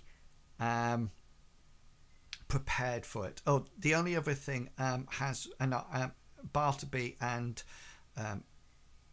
Gulliver find is that, can you remember those the runes at the side of the road? Yes, the was one fertility, and and the other one was chaos. You find those around in this place as well, and they seem to be quite frequently used. Sorry, the other thing is that you find what appears to be robes with deep hoods on them. They just seem to be lying at the bottom of the bed, and there seems to be a chest that is now open, but it's empty. There's nothing in it at all. Okay, so the information that we found, that was just looking at the scrolls on the... That is doing the search of the tent, yeah. Yeah, okay. So Gulliver wants to pick up the one that has the depiction of the temple on it, and see the one with the circle. Yeah, the circle of the bell tower, and he wants to see whether or not he can find any more information, get any more information from that. Look and see whether or not there's any writing on it or any symbols on the temple door that might. No, it's the whole temple, like I said, is sort of like as if it's been coloured in. with the black. The only thing that you can notice is that it doesn't look like a Bartleby church. The architect is a little bit different. The tower that is circled certainly does look like the tower that's outside, or the top of it. Okay. There's no pictures of demon men or anything like that. No. Right, okay. Well, not that you found in any case. Okay. I'm done. Okay. So Hengist, when we go down when we go down the entrance, how do you think we should go? Well, carefully, and if it is the interior of the church, room by room, until we find one, but it's going to be surrounded. We've got to be careful because obviously if they're still alive down there, if they haven't ripped each other apart out of madness, whatever's left will be. I was more worried about coming off the rope. I mean, Cedric was saying that they were wild and vicious. So maybe I was thinking we have lots of oil here. Maybe we empty some oil down the hole and drop a torch first, and then go down afterwards when the fire's died out. We could do, but surely that would just attract them all. Well, but I concur. That's why there. I'd ask. They'll be waiting for us once the fire's died down. Exactly. That's why I was asking you this question. Although we won't be quiet, it would be easier just to sort of like slip in whilst they're not expecting us. So maybe we lower you down first, and then if you're alive, you say, "Hey, I'm down here." And if you pull him up, if you pull him up and he's got a demon attached to his leg, then cut the rope. Or if you pull him wings, up, there's only his arms. Yeah.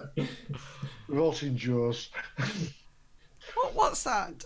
What's that one when they're underwater and she's going up the thing and the shark comes up and the sort of like bites her in two? That's part of Jaws, isn't it? No, there's another shark one, isn't there? Is that the same one where the shark puts turns the oven chap in the oven? I think they're out on like an oil rig.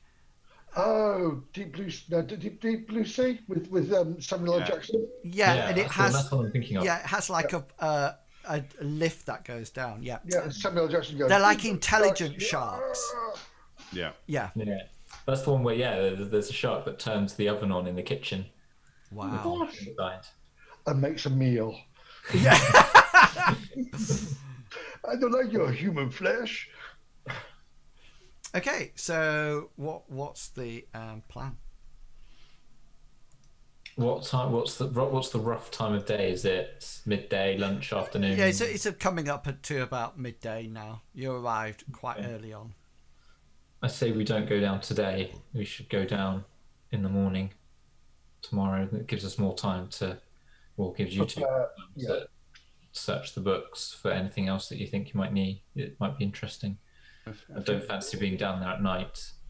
I think we've got all the information we're going to get from this. To be honest with you, it just looks like it's the information that the two scholars really put together to let them know, well, where they are now. And as far as going down at night, I don't think it's going to make much difference, Hengist, because once you go down that tower, it's going to be dark no matter what, whether or not it's broad daylight or nighttime. Personally, I'd prefer to get it over with. In that case, let us go. We need oil, lanterns, torches, and the rope. And take this opportunity for what little food's here to stock up food and water as well. We don't know how long we're going to be down there. There's one thing that you missed off your list, Hazra. Courage. No, a plan. What's the plan? Well, we need to, I assume, make our way to the main altar or the main chamber. That's most likely where anything that we need is going to be. Well, to be fair, my friend, I understand what you're saying, and I totally agree. But we cannot plan for something if we do not know what's inside. So I think the three of us, me Gulliver, and Bartleby, should lower you down with no torch. Then maybe you start a torch at the bottom if it's all quiet. If not, we pull you back up if we can. So, just so you, as you're sort of like having these discussions, you sort of like get close to the bell tower, and just to give you some more information, looking down, it looks like it goes. I think a lantern is 9 meters light. I think that's what it is, and it goes down, and you can't see. In the 9 meters of light, you can't see down to the bottom at all. Okay. If we made sort of like a cradle or a sling out of the end of the rope, would we be able to tie? Would we be able to tie that to Hengist, so Hengist could go down with a lantern in hand and one hand on the rope, so you can track it, so he can see what he's doing when he goes down? Would that be possible? And then have the other three lower him, as opposed to him climbing down the rope. Well, just thinking, Hengist, maybe it'd be better if I went first because I'm lighter and I'm more silent. Would that be more sensible? Because you then, if I can signal it's all clear at the bottom, then maybe tie the rope off and then slide down. If it's not all clear, Hazra, would pull you be me able back to hold up. them off? Because it's going to be a long time before anyone can come down to help you. No, if you hear me shout, you pull me back up. Gulliver wants to go up to the edge of the bell tower, and he just wants to listen to whether or not he can hear anything coming. Yeah, roll a perception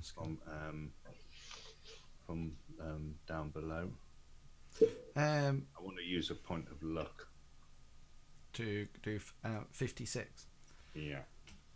Yeah, you sort of like really strain your hearing and sort of like tell people to be quiet around you, and really sort of like focus on listening to any sounds that's sort of like coming up, being channeled up through the shaft, and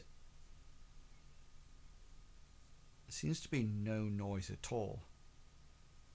Seems to be no chanting, no movement, no groaning, no sound of water dripping, nothing at all. Just 400 zombies stood there swaying. Gulliver's going to say in a hushed tone, "It has been a few days. Maybe if there's no, maybe if they didn't take food or water down there, maybe they've all perished." They could have killed each other off. If they were crazed, they might have gone for each other. Or used a portal. Lower me down. If it's safe, you follow after. Hazra, roll me a blind survival roll to hook something up with this rope that will be some kind of cradle for you. Would Hengist be able to assist with his survival? Or yeah, by all means. So you would get another 9 on that, Hazra.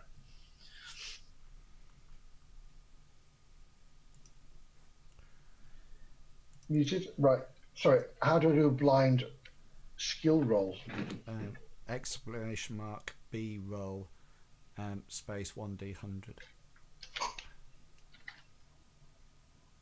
Oh. Exclamation B roll D100.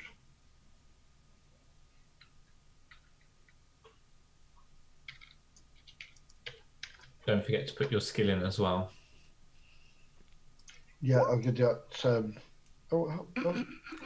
Yeah, I get. Sorry, 1 second. That's Bartleby. That's what I have written down on one of my. That's it. Yeah.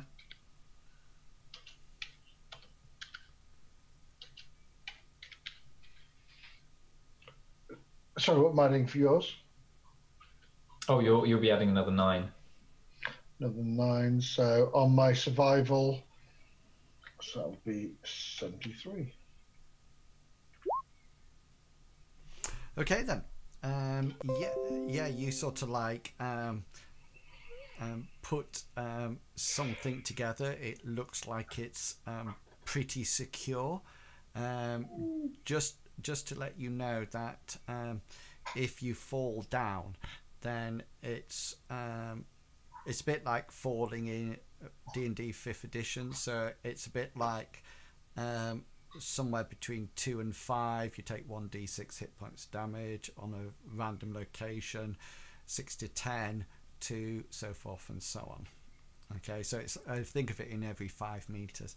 Yeah, so you tie something off. It looks like it's secure, and I'm assuming that Hengist is going to take the strain. Oh, it has just moved down. Yeah. I think we're making a mistake by letting Hasra go. I do as well. It really should be me. No, I don't think the three of us could hold Hengist with all his armor.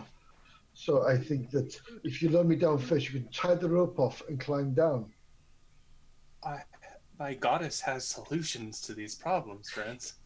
I agree, Bartleby, but I think you should not waste your goddess's blessings on something like this. Hengist is going to put his hand on Hazra's shoulder and say, "Hazra, I'm doing this." And then he's going to loop the harness around his. Fight! Hengist is doing it. The whole reason, Hengist, is because I'm a lot stealthier and quieter than you are. You will bash and clash against the side. Do you understand, my friend? I do, you're not the quietest of people to go down this shaft. So if I go down first, I will have a listen and look around. You tie the rope off and you can slide straight down. That's my thought. I mean, I'd rather not have you clanging against the side as you go down and then go, "Hello, guys, I'm here."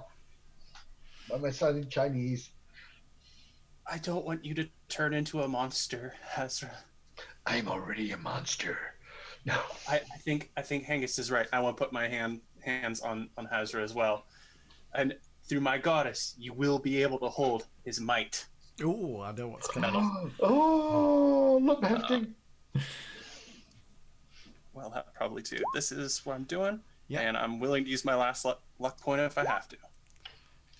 Yes, you do. Oh, no, you could take minutes on it. Yeah. It won't be a Cool. problem. There's no rush now. So what's 14 again? Yeah. What's your power? 14. 14. Yeah, so that would go on to your. So if you put it in as a temporary. Temporary strength. Yeah. Gulliver also wants to get part of the rope and hold it as well.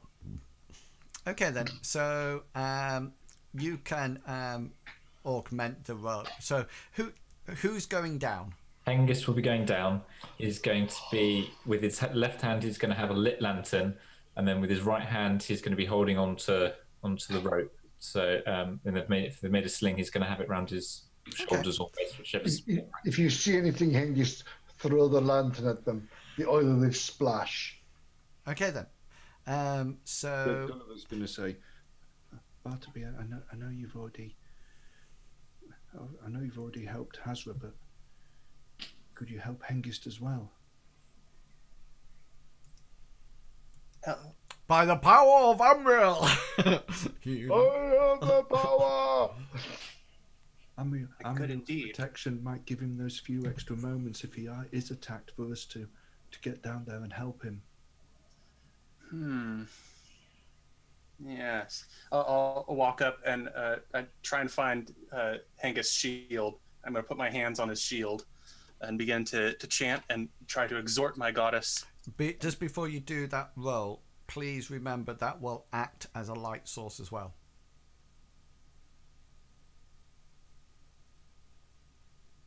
Okay, we're going to go casual religious right now. We're going to do a general, you will be safe going down. All will be well. But also use protection is what I wanted to do. Okay. And here's the roll.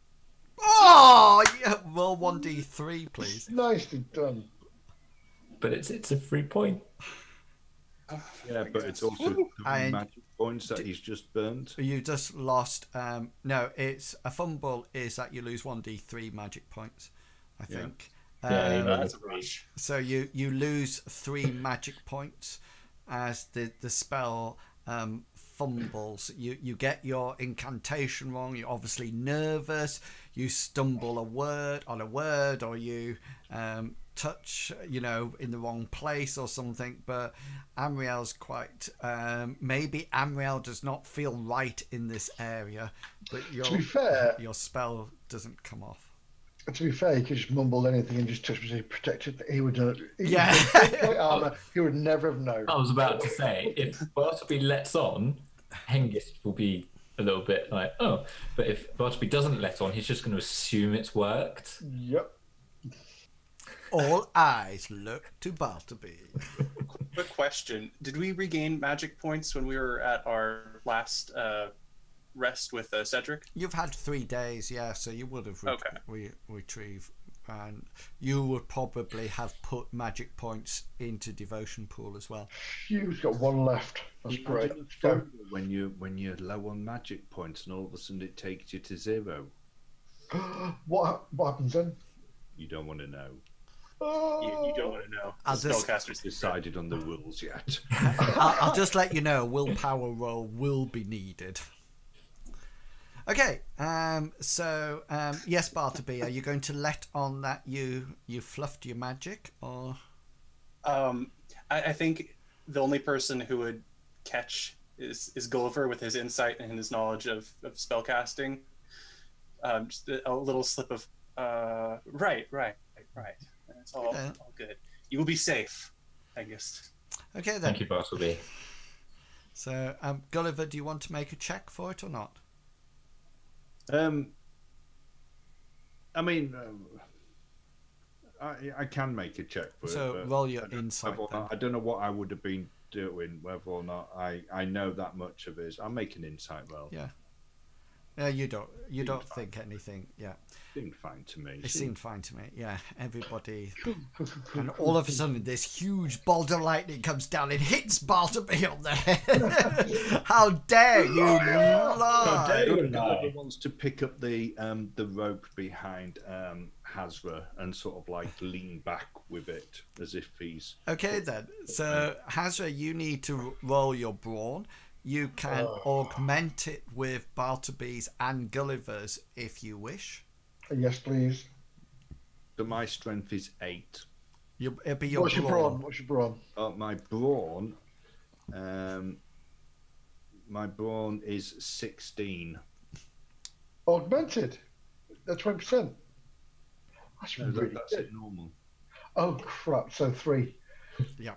No, 4. 4. I'm giving you Round it up 4. Yeah. you get a 4 from me. So 2 4s. That makes 20. Yes.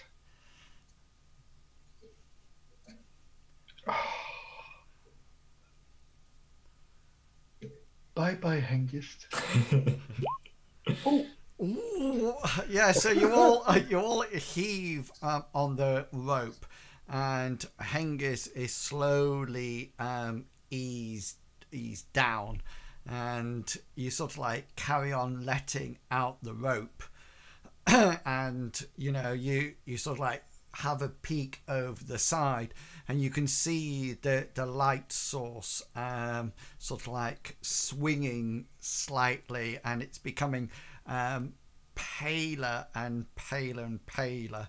So if he can, Hengist will use his feet to stop himself from crashing into the side. Yeah, there's not a huge amount of swing, but obviously as you get further and further down and the length of the pendulum gets more, you sort of like bash against both sides, but not too much to make a noise or anything like that. You have come down quite a distance, probably about 20 meters. And Hazra, Gulliver, and Bartleby, you don't know this, so Hengist, only you see this. And about 20 meters down, you notice that there's a passageway it looks like it was probably a door once, and you can see a bit of the corridor beyond it. You also notice, you sort of like have a quick look down and sort of like hold your lantern out a bit, and you do notice that there was obviously once a floor here level with this door, but it goes down again about another 8 meters down, and you can see that the base of the end of the shaft there. So from top to bottom, it's about 30 meters or so down. You can't see any exits from further down. You can just see this doorway, and there's no door. It's just the doorway, and that's it. But you can see, as you sort of like look down, it seems that there's a whole load of rubble down there. You can see bits of floor, wooden floor, bits of furniture, but also some rocks, bits of brick, etc. that is lying down there. The doorway ahead of you goes into a corridor, which is, let me just have a look. Yeah, that just seems to go down a corridor, and that's it. You can see about 9 meters down it, and it definitely seems to be a corridor. Okay. Am I still being like drop? Well, not drop, but sort of like lowered down to the bottom? Yes, you're still being lowered down until you do or say something. Okay. Angus will try and he'll wait and see what's happened at the bottom, because he's thinking there's going to be a doorway at the bottom. Okay, then, so you continue to be lower down, so you're about 30 meters down, and you sort of like reach the floor. There is a doorway here. You can just see the top arch of it, but this bottom room seems to be full of rubble and stone and wood and planks of wood. You could probably get through the door, but it's going to take considerable amount of time actually moving the stuff away. People up at the top, you feel with the rope that it's going slack. Yeah. Okay. So like seeing that, Hengist is going to give 2 sharp tugs on the slack rope and hope that they feel that. Hazardous leaves go of the rope. I think he wanted the rope. Did we make a code out to what was 2 short tugs? We didn't. No, we didn't. So we have no idea what 2 short tugs are. So it's at the bottom. So I will tie the rope off onto the crossbeam that's above the top. It looks like he's down the bottom now. Or in trouble. No, he said there was scream if he was in trouble. I don't think I've ever heard Hengist scream. Or shout. He probably roar to go kill whatever's That's causing very, trouble. that's very true. Are you Oh yeah, you're probably right then. down next? Hengist, you can hear that their voices sort of like echoing down the shaft as they're talking up there. Okay. Hengist will. I don't know if he will or not. No, Hengist will untie himself from the rope for the moment, and he'll try and find a way of anchoring it down at the bottom, so it's not going to swing when people are on it. Yeah, I mean you can tie it to some wood or round some brick or something like that. But he wants to try and, when he's going to do that, but he wants to try and line it up so that it's near to where he remembers part of the I'm going to call it steeple, I can't think of the word, where the other entrance is. So it's near to that. So if he was to climb up it, the rope would stay in the same place, so then he can easily swing off that into the doorway. Okay, so it's going down on an angle now because it's sort of like tied up at the top, but you can sort of like connect it. You spend some time tying things around it and sort of like securing it in the sort of like the location that hopefully it won't move. And then once he's done that, he will call up and say, "It's safe to come down, but not all the way." Yeah. So after a while, you hear Hengist shout up to you, and shouts up and says, "It's safe to go down, but not all the way." Hasra will in a hushed tone, because he knows noise travels through a confined space. Hengist, what does it mean?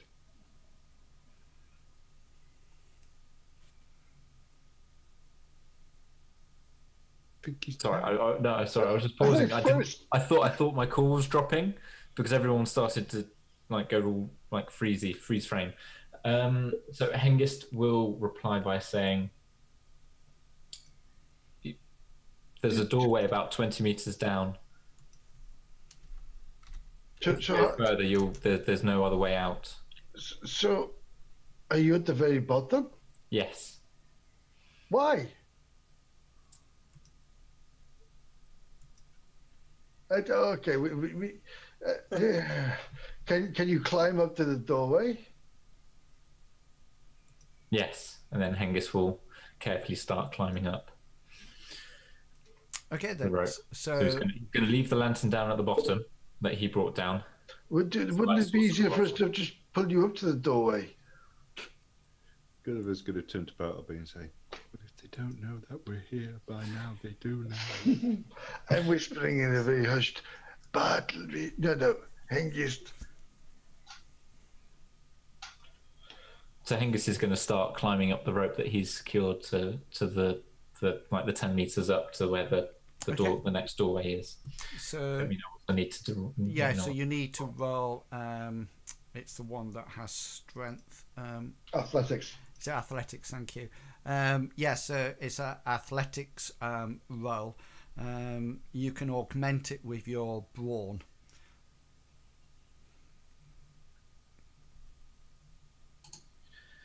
Sorry, mental maths.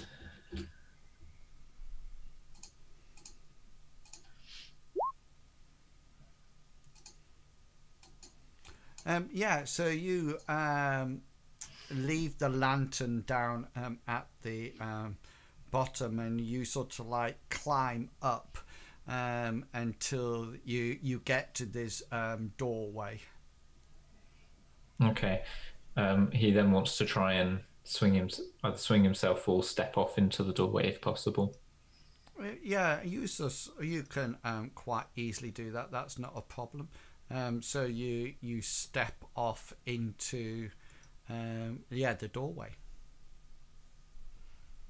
Okay, when he does that, he's going to lean backwards a little bit. So he's going to be talking up the shaft and say, "Whoever comes next, bring a light source." And then he's going to turn into the darkness, and he's going to draw his sword and shield and sit there waiting and ready just in case anything springs at him. When you said sit, what I say sit. Sorry, he's going to be in his combat stance, so he's going to be standing, sword out, shield out. And how far down the corridor are you going? Only a couple of paces, like a meter and a half. So you sort of like step into the corridor, and the first thing that you notice is the pure darkness in here. It's absolutely pitch black. There seems to be imagine that any windows or skylights or anything like that obviously has several layers of ash and dust and soil on it.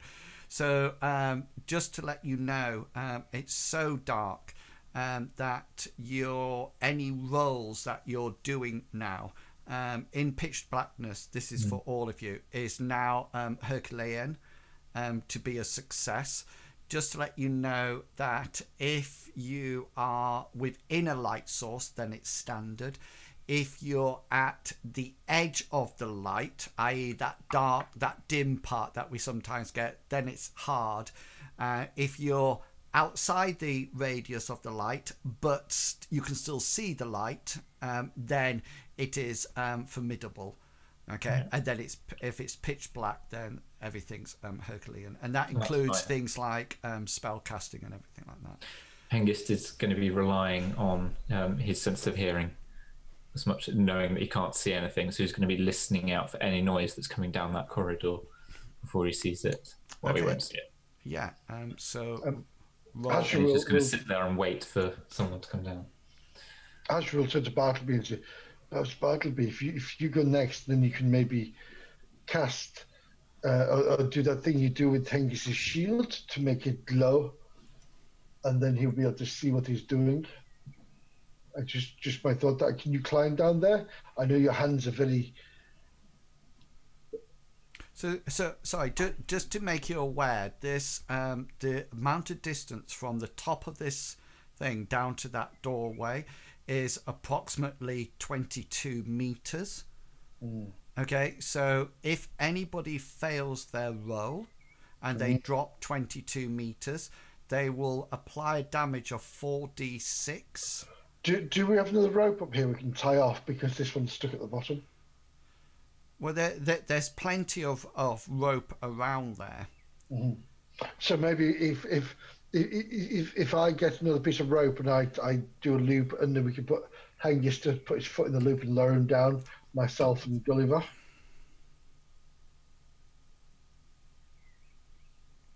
Down to 22 meters. So when Bartleby says stop. So the idea is now to get another piece of rope, Bartleby to put your foot in a loop and hold on, and we'll lower him down. Yes. I thought the idea was to lower Hengist down, and then when he got to the bottom, he was going to unfasten himself, and we were going to pull the rope back up, and then we were going to... Yes, we were, but the rope seems to be stuck. The next one, and then... The rope seems... I cannot pull it back up. That's right, because, well, out of everybody, I think you're the only one that can climb. I know, but the rope seems to be stuck. I cannot pull it back up again. It'd be good to have multiple ropes in case one gets broken. This is true. This is true as well. This one's fastened here. So if you put your foot in one rope and hold the other rope as well, it gives you a little bit of stability as you go down. So maybe it'll work. Let us try. So I will do another loop of the rope, a lower. So Bartleby, are you going to put your foot in it and get lowered over the edge? I'm gonna trust Hazra, and hope that I can just hold on tightly. And my 4%. Don't forget my 4%. Bartleby, tell me when you get to the point where you can the entrance that Hengist told you about. Will do. Yes. Okay. Let me take this 4% off here. Is it an athletics roll you want me to do? No, you only need to. No, fine. Yeah. You just need to do athletics if you're climbing. Okay then. So Bartleby, you get lowered over the edge, and as you get further and further down, it's about when you almost start to touch the light source that's down at the bottom of the thing. So that's about another 8 meters down that you actually come to a doorway in the wall. And what would you like to do, Bartleby? I'd like to get onto that corridor edge as quickly as I can, and peer in and say, Hengist? Yeah, so you sort of like make your way onto the edge of the doorway, and you have no light source at all, and you sort of like step into the corridor, and you almost like face to back of Hengist that is stood like 1.5 meters down the corridor, and you too become very much aware of how dark it is down here. Just so you guys know, Let me just make sure.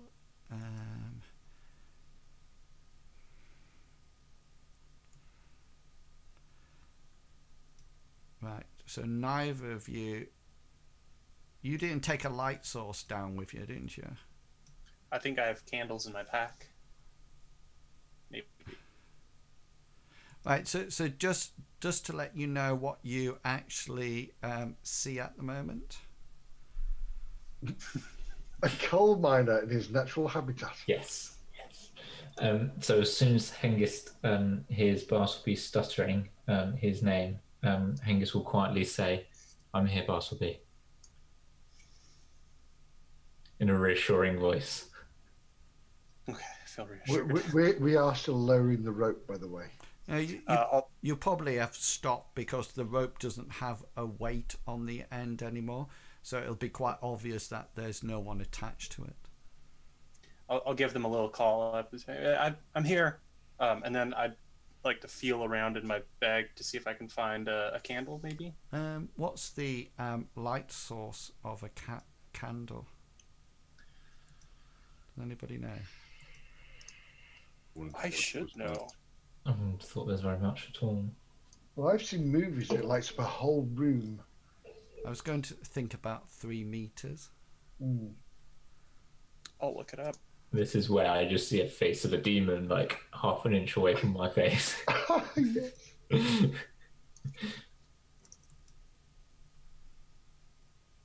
Hazra will be like, Gulliver, take this lantern with you when you go. I'm giving you 3 meters. Sounds good to me.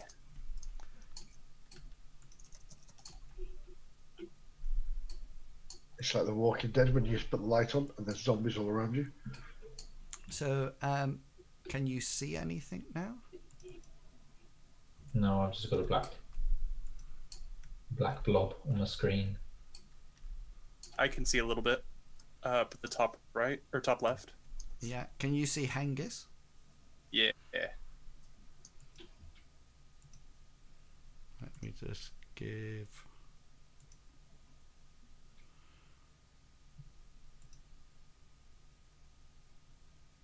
You see anything now, Hengist? No. Just got a black blob. Oh, yeah, there we go. There you go.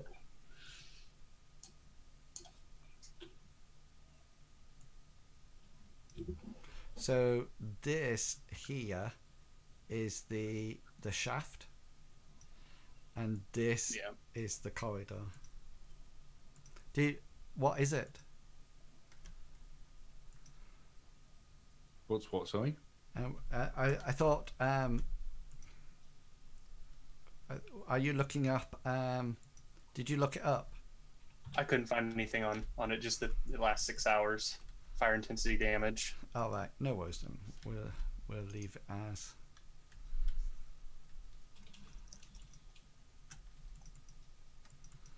We'll leave it as that. I can't get. Why can I not get it? Oh, there you go. Yes. So you've got about 2 meters, then 1 meter faded light. So that's the demarcations there that you can see. You can see that the floor that you're stood on is quite well made. It looks like it's some kind of paving slabs. It's definitely inside. You can sort of like see it's been tiled very nicely as well, although you also notice that there's blood here, quite a lot of smearing, and seems to go off down the corridor away sort of like ahead of you, Hengist. That's where it goes, and that seems to be a suitable time to leave it for tonight, because it's gone 10 o'clock. So when we join next week, we will find that we have got 2 people down in some kind of building, and 2 people at the top, and it'll be interesting how we get out from there. So yeah, so thank you very much, everyone. Thank you, everybody in the stream, for coming along and watching. I hope you enjoyed tonight's adventure. Next week, if everybody's here, then they will continue to venture into the Temple of the Chaos Mother and hopefully retrieve the all-important chalice. But until then, does anybody have any announcements that they would like to make? No, good. I do not. No? None from me. Right, so I will say to each and every one of you, please remember I will be playing ESO tomorrow at 2 o'clock, so do come along and join me. If not, we will be back next Saturday at 7 o'clock BST time for some further romps in the temple. So please do come back and see us then. Until then, can I just please remind each and every one of you to remember to be who you are and say what you think, because the people who mind don't matter and the people who matter don't mind. Have fun, guys, and I'll catch you all later. And until then, happy role playing. See you all later, guys. Bye. Bye.